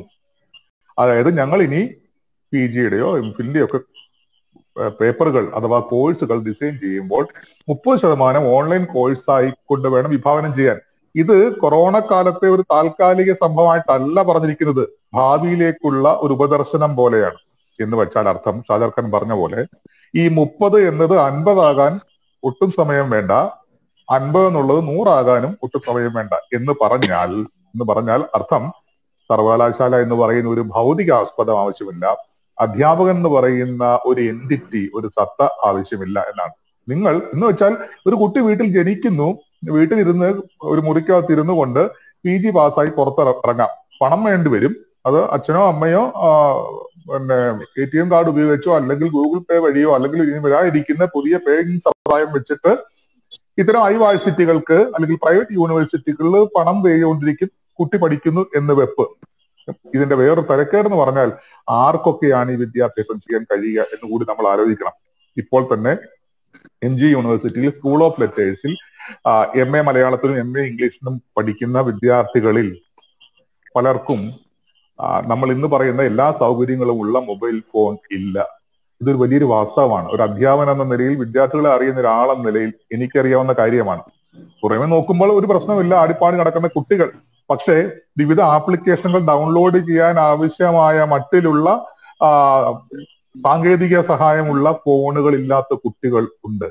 അതുപോലെ ഇടുക്കി പോലെയുള്ള സ്ഥലങ്ങൾ, അതിന്റെയൊക്കെ പ്രാന്തപ്രദേശങ്ങളിൽ ജീവിക്കുന്ന കുട്ടികൾക്ക് രാവിലെ 9:30 ഈ ഗൂഗിൾ പ്ലാറ്റ്ഫോം അല്ലെങ്കിൽ ഗൂഗിൾ മീറ്റ് എന്നോ സൂം എന്നോ ഒക്കെ പറയുന്ന പ്ലാറ്റ്ഫോമിൽ വന്ന് ക്ലാസ്സിൽ ഇരിക്കാൻ കഴിയുന്നില്ല. 3-4 കുട്ടികൾ, ഇതിൽ 10-ൽ 3-4 പേരെന്നൊക്കെ പറയുമ്പോൾ എത്ര പെർസെന്റേജ് ആയി എന്ന് കൂടി ആലോചിക്കണം. നമ്മൾ എല്ലാ കേരളത്തിലെ എല്ലാവർക്കും ഈ ഡിജിറ്റൽ സാക്ഷരത ഉണ്ട് എന്നൊക്കെ പറയുമ്പോൾ അവരെല്ലാം എക്വിപ്ഡ് ആണെന്ന് പറയുമ്പോൾ അത് ആരെ ഉദ്ദേശിച്ചാണ് പറയുന്നത് എന്ന് കൂടി നോക്കണം. എത്ര ആദിവാസി കുഞ്ഞുങ്ങൾക്ക് ഈ മൊബൈൽ ഫോൺ വെച്ചുകൊണ്ട് പഠിക്കാൻ കഴിയുമെന്നാണ് നിങ്ങൾ ആലോചിക്കുക. അപ്പോ മൊത്തത്തിൽ കണക്കെടുത്താൽ ഇന്ത്യയിലെ ഒരു കണക്ക് വന്നു, മൊബൈൽ ഉപയോഗിക്കുന്നവരെ സംബന്ധിച്ചും ഈ ഡാറ്റ ഉപയോഗിക്കുന്ന സംബന്ധിച്ച് കണക്ക് വന്നു. 25.3% മാത്രമാണ് ഈ ഫെസിലിറ്റി ഉള്ള ആൾക്കാർ. കേരളത്തിൽ ആ കണക്ക് കൂടുമായിരിക്കും, പക്ഷെ അപ്പോഴും വലിയൊരു ഡിവൈഡ് നിൽക്കുന്നു. നമ്മൾ ഇതുവരെ ജാതി ഡിവൈഡിനെ കുറിച്ചും അല്ലെങ്കിൽ മതപരമായ ഡിവൈഡിനെ കുറിച്ചും ഒക്കെയാണ് ഇതുവരെ പറഞ്ഞത്. ഡിജിറ്റൽ ഡിവൈഡ് വലിയ ഒരു റപ്ചർ, ഒരു വിടവുണ്ടാക്കാൻ പോവുകയാണ് നമ്മുടെ സമൂഹത്തിൽ. നമ്മളിത് കാണാതിരുന്നുകൂടാ. ഇതിന്റെ കൂടെ ഒരു കാര്യം കൂടി പറയട്ടെ. ഇങ്ങനെ വീട്ടിലിരുന്ന് രാവിലെ എഴുന്നേറ്റ് അച്ഛനും അമ്മയുടെ ഒപ്പം ജീവിച്ച് വീട്ടിലിരുന്ന് ഒരു മുറിയിലേക്ക് മൊബൈൽ ഫോണുമായി ഒതുങ്ങി സർവകലാശാലയൊക്കെ ഈ പറഞ്ഞ ഫോണിനകത്താണ് എന്നുള്ള മട്ടിൽ പഠിച്ചു വരുന്ന വിദ്യാർത്ഥി ആരായിട്ടായിരിക്കും തീരുക? അവന് സ്കില്ലൊക്കെ ഉണ്ടായിരിക്കും, അവന് ചിലപ്പോൾ ഒരു മൾട്ടിനാഷണൽ കമ്പനിയിൽ ജോലി കിട്ടുമായിരിക്കും, പക്ഷേ അവൻ ആരായിട്ടായിരിക്കും പുറത്തു വരിക എന്ന് ആലോചിച്ചിട്ടുണ്ടോ? അവന്റെ സത്താപരമായ സവിശേഷത എന്തായിരിക്കും എന്ന് ആലോചിച്ചിട്ടുണ്ടോ? നമുക്ക് ഇപ്പോഴേ പറയാം, അങ്ങനെ വരുന്ന വിദ്യാർത്ഥി സമ്പൂർണമായ ജാതി ശരീരങ്ങളായി, സമ്പൂർണ്ണ മതശരീരങ്ങളായി, സമ്പൂർണ്ണ വംശീയ ശരീരമായി, ലിംഗ ശരീരമായിട്ട് മാത്രം നിൽക്കും. അതുകൂടിയാണ് ഇതിന്റെ ഒരു ഒരു ഒരു മറ്റൊരു സൈഡ് എന്ന് പറയുന്നത്. എന്ന് വെച്ചാൽ നമ്മൾ ഇതിനെല്ലാം ഉല്ലംഘിച്ചത് ജാതി, മതം, ലിംഗം, വംശം, വർഗം എന്നൊക്കെയുള്ള പരികല്പനകളെയൊക്കെ ഉല്ലംഘിച്ചത് നമ്മുടെ പൊതുസമൂഹത്തിനകത്ത് വെച്ചുകൊണ്ടാണ്. ക്യാമ്പസിൽ വരുന്നത് വഴി കുട്ടികൾക്കുണ്ടാകുന്ന മറ്റ് ഭൗതികമായ ഉണർച്ചകളുണ്ട്. അത്തരം കാര്യങ്ങൾ കൂടിയാണ് തകർക്കപ്പെടുന്നതെന്ന് ആലോചിച്ചോണം. അത്തരം സ്പേസുകൾ കൂടിയാണ് ഇല്ലാതായി പോകുന്നത്. നേരത്തെ ഷാജർ ഖാൻ സൂചിപ്പിച്ചതുപോലെ കലാ സാഹിത്യാദികളൊന്നും ഇനി ആവശ്യമില്ല. ഇനി ഒരു യൂത്ത് ഫെസ്റ്റിവലും ഇല്ല, ഇനി ഒരു കായികമേളയും ഇല്ല. ഇതെല്ലാം വീട്ടിൽ വന്ന് നിങ്ങൾ കണ്ടുകൊള്ളുക എന്നുള്ള മട്ടിലേക്ക് കാര്യങ്ങൾ മാറുകയാണ്. നമ്മൾക്ക് തോന്നും ഇത് വലിയ വിപ്ലവമാണെന്ന് തോന്നും. പക്ഷെ എന്ത് വിപ്ലവമാണുള്ളത്? ഇൻഫർമേഷൻ വിപ്ലവം എന്നൊക്കെ നമ്മൾ വെറുതെ തട്ടിമൂളിക്കും. പക്ഷെ എന്ത് വിപ്ലവമാണ്? അരക്കി ഉണ്ടാക്കിയ ചില കേവലമായ വിവരങ്ങളാണ് ഈ ഇൻഫർമേഷൻ എന്ന് പറയുന്നത്. ഇൻഫർമേഷനിൽ നിന്ന് എത്രയോ ദൂരമുണ്ട് അറിവ് എന്ന് പറയുന്ന കാര്യത്തിന്. ഈ ഹേബർമാസ് പറയുന്ന കാര്യം പറഞ്ഞ് പെട്ടെന്ന് അവസാനിപ്പിച്ചേക്കാം. ഹേബർമാസ് പറയും ഇൻഫർമേഷൻ എന്ന് പറയുന്നത് അറിവിന്റെ തുടക്ക കാര്യം മാത്രമാണ്. എന്നാണ് ഇന്ത്യക്ക് സ്വാതന്ത്ര്യം കിട്ടുകയെന്ന് ചോദിക്കുമ്പോൾ 47 ഓഗസ്റ്റ് 15 എന്ന് പറയുന്ന ധാരണ മാത്രമാണ് ഇൻഫർമേഷൻ. പക്ഷെ അറിവിന് രണ്ടാമതൊരു പ്രതലമുണ്ട്, അറിവിലേക്ക് എത്തുന്ന മറ്റൊരു പ്രതലമുണ്ട്, മറ്റൊരു സ്റ്റെപ്പ് ഉണ്ട്. അതാണ് ദ ലെവൽ ഓഫ് ഇന്റർപ്രട്ടേഷൻ. ഒരു കുട്ടി സ്വായത്തമാക്കുന്നത് കേവല ഇൻഫർമേഷൻ മാത്രമല്ല, അതിനെ കൂട്ടിയിണക്കി വ്യാഖ്യാനിക്കാനുള്ള സമ്പുദ്ധിയാണ്. വളരെ പ്രധാനമാണ് ഈ ഇന്റർപ്രട്ടേഷൻ എന്ന് പറഞ്ഞ കാര്യം. ഈ പറഞ്ഞ ഓൺലൈൻ വിദ്യാഭ്യാസം കൊണ്ട് ഒരിക്കലും ഇന്റർപ്രട്ടേഷനുള്ള സാധ്യത കുട്ടി നേടില്ല എന്നാണ് ഞാൻ കരുതുന്നത്. കാരണം അത് സാമൂഹികമായി കൈവരുന്ന ഒന്നാണ്. 47 ഇന്ത്യക്ക് സ്വാതന്ത്ര്യം കിട്ടി എന്നുള്ള കേവലമായ പറച്ചിലല്ല, എങ്ങനെ കിട്ടി എന്ന് അവന് ലഭ്യമാകുന്ന ഇൻഫർമേഷനെ കൂട്ടിയുണക്കി ഉണ്ടാക്കുന്ന ഒരു നറേറ്റീവാ. It is political, it is social. ഇത് റദ്ദ് ചെയ്യപ്പെടുകയാണ് ഈ പറയുന്ന ഓൺലൈൻ വിദ്യാഭ്യാസത്തിലൂടെ. ഇതുകൊണ്ടും ഹേബർമാസ് പറഞ്ഞ് അവസാനിപ്പിക്കുന്നില്ല. അദ്ദേഹം പറയും അറിവിന്റെ പരമതലം എന്ന് പറയുന്നത് ദ ലെവൽ ഓഫ് ക്രിട്ടീക്ക് എന്നതാണ്. അറിവിന്റെ വിമർശതലം. അറിവായി തീരുന്നത് അതിന്റെ വിമർശ ബുദ്ധിയിലേക്ക് എത്തിച്ചേരുമ്പോഴാണ്, അതിന്റെ ഡീകൺസ്ട്രക്ഷനിലേക്ക് എത്തിച്ചേരുമ്പോഴാണ്. ഇപ്പൊ 1947 ഓഗസ്റ്റ് 15 സ്വാതന്ത്ര്യം കിട്ടിയെന്നല്ല, അതിനെ കൂട്ടിയിണക്കുന്ന സമ്പുദ്ധി പോലുമല്ല, അതിനെ വ്യാഖ്യാനിക്കുന്നത് പോലുമല്ല, സ്വാതന്ത്ര്യം കിട്ടിയോ എന്നുള്ള ഒരു ചോദ്യം ചോദിക്കാൻ കുട്ടിയെ പ്രേരിപ്പിക്കുന്നതാണ് അറിവിന്റെ പരമമായ തലം. ഇതെല്ലാം റദ്ദ് ചെയ്യപ്പെടും എന്നാണ് നമ്മൾ മനസ്സിലാക്കേണ്ടത്. കാരണം ഓൺലൈൻ വഴി എത്തിക്കൊണ്ടിരിക്കുന്ന ഇൻഫർമേഷനുകൾ ആര് ഇൻഫർമേഷൻ ഉണ്ടാക്കും എന്നൊക്കെയുള്ള ചോദ്യമുണ്ട്. ഈ കുട്ടി ഇതെല്ലാം ഉപയോഗിക്കുക വഴി ഈ ഡേറ്റ തരുന്ന, കാരണം 300 രൂപ അടച്ചാൽ ദിവസം 1 GB ഡേറ്റ, ഈ പണം എങ്ങോട്ടാണ് പോകുന്നത് ആലോചിച്ചിട്ടുണ്ടോ? ആരാണ് പ്ലേ സ്റ്റോറിന്റെ ഉടമകൾ? ഇങ്ങനെയൊക്കെയുള്ള കുറെ പ്രശ്നങ്ങൾ കൂടി ഇതിന്റെ കൂടെ ഉണ്ട്. ഇത്തരം വിഷയങ്ങളിലേക്കൊന്നും ശ്രദ്ധ തിരിക്കാതെയാണ് നമുക്ക് ഈ ഓൺലൈൻ വിദ്യാഭ്യാസത്തെ പുൽകാം എന്നുള്ള അജണ്ടകൾ നടപ്പാക്കിക്കൊണ്ടിരിക്കുന്നത്. ഒരു താൽക്കാലിക ഏർപ്പാടായിട്ടല്ല അത് വന്നത് എന്നത് കൂടി നമ്മൾ കാണണം. ഇനി സ്ഥിരം ഏർപ്പാടായി നമ്മൾ ഓൺലൈൻ വിദ്യാഭ്യാസത്തെ കാണണം എന്ന് പറയുന്നതിലും വലിയ പന്തികേടുണ്ട്. അതും നേരത്തെ പറഞ്ഞ പോലെ, നേരത്തെ സൂചിപ്പിച്ച സെയിം പാരഡൈമിൽ നിന്ന് വരുന്ന നിർദ്ദേശങ്ങളാണ്. ഇതെല്ലാം ഒറ്റ പാരഡൈമാണ്. ഒരു അടിസ്ഥാന മാതൃക എന്ന് പറയുന്നത് നേരത്തെ സൂചിപ്പിച്ച ഇൻഡസ്ട്രിക്ക് വേണ്ടി ആൾക്കാരെ തയ്യാറാക്കുന്ന, നേരത്തെ ഔട്ട്കം ഒരു വാക്ക് ഉപയോഗിച്ചല്ലോ, അതിനുവേണ്ടി തയ്യാറാക്കുന്ന ഒരു ഏർപ്പാടായി വിദ്യാഭ്യാസത്തെ മാറ്റി തീർക്കാനുള്ള കുറെ കാലമായിട്ടുള്ള അജണ്ടയുടെ മറ്റു തരത്തിലുള്ള റെവലേഷനാണ്, വെളിപ്പെടലാണ് ഇത്. നമ്മള് ഒരു 1.25 മണിക്കൂറായി ഈ വിഷയത്തിൽ വളരെ വിശദമായി ഉള്ള ചർച്ച ഇതിനോടകം നടത്തി കഴിഞ്ഞു. ഇപ്പോ ഈ കോവിഡിന്റെ മറവിൽ വിദ്യാഭ്യാസ രംഗത്ത് വന്നുകൊണ്ടിരിക്കുന്ന മാറ്റങ്ങളെക്കുറിച്ച് വളരെ സമഗ്രമായൊരു ചർച്ചയാണ് ഇവിടെ നടന്നതെന്നാണ് ഞാൻ വിചാരിക്കുന്നത്. എന്തായാലും വിദ്യാഭ്യാസം എന്ന് പറയുന്നത് കേവലമായ വിവര കൈമാറ്റമല്ല. തീർച്ചയായും ഓൺലൈൻ സംവിധാനങ്ങൾ വിവര കൈമാറ്റത്തിനുള്ള വിപുലമായ സാധ്യത തന്നെയാണ്. പക്ഷേ വിവര കൈമാറ്റമല്ല വിദ്യാഭ്യാസം. അത് മനുഷ്യനെ, പൗരനെ, ഒരു ജനാധിപത്യ ക്രമത്തിലെ പൗരനെ സൃഷ്ടിക്കുന്നതാണ് എന്നുള്ള ബോധ്യത്തിന്റെ അടിസ്ഥാനത്തിലാണ് നവോത്ഥാന വിദ്യാഭ്യാസ സംവിധാനങ്ങൾ ഉയർന്നു വന്നത്. പക്ഷെ അതിനെ തകിടം മറിക്കുന്ന ഒരു നടപടികളാണ് ഇന്ന് കേന്ദ്രത്തിലും സംസ്ഥാനത്തിലും ഭരിച്ചുകൊണ്ട് ഇത്തരം അങ്ങേയറ്റം അപകടകരമായ വളരെ കണ്ണിങ് ആയിട്ടുള്ള നടപടികളുമായിട്ട് മുന്നോട്ട് പോകുന്നത്. അതോടൊപ്പം തന്നെ ചർച്ച ചെയ്യേണ്ട നമ്മൾ മനസ്സിലാക്കേണ്ടുന്ന കാര്യം, പണമില്ലാതാകുമ്പോൾ ആദ്യമേ കൈവയ്ക്കേണ്ടുന്ന ഒരു മേഖലയല്ല വിദ്യാഭ്യാസം. ഇപ്പോ എത്ര പട്ടിണി ഉള്ള ഒരു വീടാണെന്ന് പറഞ്ഞാലും അവിടെ പണമില്ലാതാകുമ്പോൾ വിശിഷ്ട വിഭവങ്ങളാണ് ആദ്യം ഒഴിവാക്കുന്നത്, മറിച്ച് അന്നമല്ല. കേരളത്തിനെ സംബന്ധിച്ചിടത്തോളം ഏറ്റവും പരമപ്രധാനമായ അന്നത്തിന് സമാനമായ, ഇപ്പോ ഒരു ഊണ് കഴിക്കുമ്പോൾ അതിന്റെ ഏറ്റവും പ്രധാനപ്പെട്ടത് ചോറാണ്. അപ്പോ ശരിക്കും പറഞ്ഞാൽ അതിന്മേൽ കൈവയ്ക്കുന്ന ഏർപ്പാടാണ് ഇപ്പോൾ നടന്നിരിക്കുന്നത്. വിദ്യാഭ്യാസത്തെ അങ്ങേയറ്റത്തെ എന്തോ ഒരു വിശിഷ്ടമായ സംഗതിയായി, അതായത് ആദ്യം ഒഴിവാക്കേണ്ടുന്ന സംഗതിയായി ഇവിടെ പരിഗണിക്കപ്പെടുന്നു. വിശിഷ്ടം എന്നുള്ള വാക്കിനെ ഞാൻ മറ്റൊരു അർത്ഥത്തിലാണ് ഉപയോഗിച്ചത്, വിശിഷ്ടം ആയതുകൊണ്ടല്ല, മറിച്ച് ആദ്യം ഒഴിവാക്കേണ്ടുന്ന ഒരു ഘടകമായി വിദ്യാഭ്യാസം പരിഗണിക്കപ്പെടുന്നു എന്നുള്ളത്, അത് കേരളത്തിന്റെ മണ്ണിൽ അങ്ങനെ സംഭവിക്കുന്നു എന്നുള്ളത് അങ്ങേയറ്റം ചോദ്യം ചെയ്യപ്പെടേണ്ടുന്ന ഒരു കാര്യമാണ്. ഈ വിദ്യാഭ്യാസ സ്നേഹികൾ, ഈ സമൂഹം പുലരണമെന്ന് ആഗ്രഹിക്കുന്ന ഏവരും, നമുക്ക് അറിയാം കോവിഡിന്റെ ഈ കാലഘട്ടത്തിൽ അമേരിക്കയും ബ്രിട്ടനും പോലെയുള്ള രാജ്യങ്ങൾ കടന്ന് അവര് വെപ്രാളപ്പെടുന്നത് നമ്മൾ കണ്ടുകൊണ്ടിരിക്കുന്നു. അവിടുത്തെ ജനങ്ങൾ അങ്ങേയറ്റം രോഷത്തോടുകൂടി തെരുവിൽ അണിനിരക്കുന്ന കാഴ്ച നമ്മൾ കാണുന്നു. കാരണം അവിടെ ഈ വിധത്തിലുള്ള സർക്കാരിന്റെ ഉത്തരവാദിത്വത്തിലുള്ള ആരോഗ്യ വിദ്യാഭ്യാസ സംവിധാനങ്ങൾ അട്ടിമറിക്കപ്പെട്ടിരിക്കുന്നു. അതിന്റെ അപകടം ഇന്നേ നമുക്ക് ഇത്തരം ഉദാഹരണങ്ങളിലൂടെ മനസ്സിലാക്കിയില്ലെങ്കിൽ വലിയൊരു അപകടമാണ് നമ്മളെ കാത്തിരിക്കുന്നത് എന്ന് സൂചിപ്പിച്ചുകൊണ്ട് ഈ ചർച്ച അവസാനിച്ചതായി അറിയിക്കുന്നു.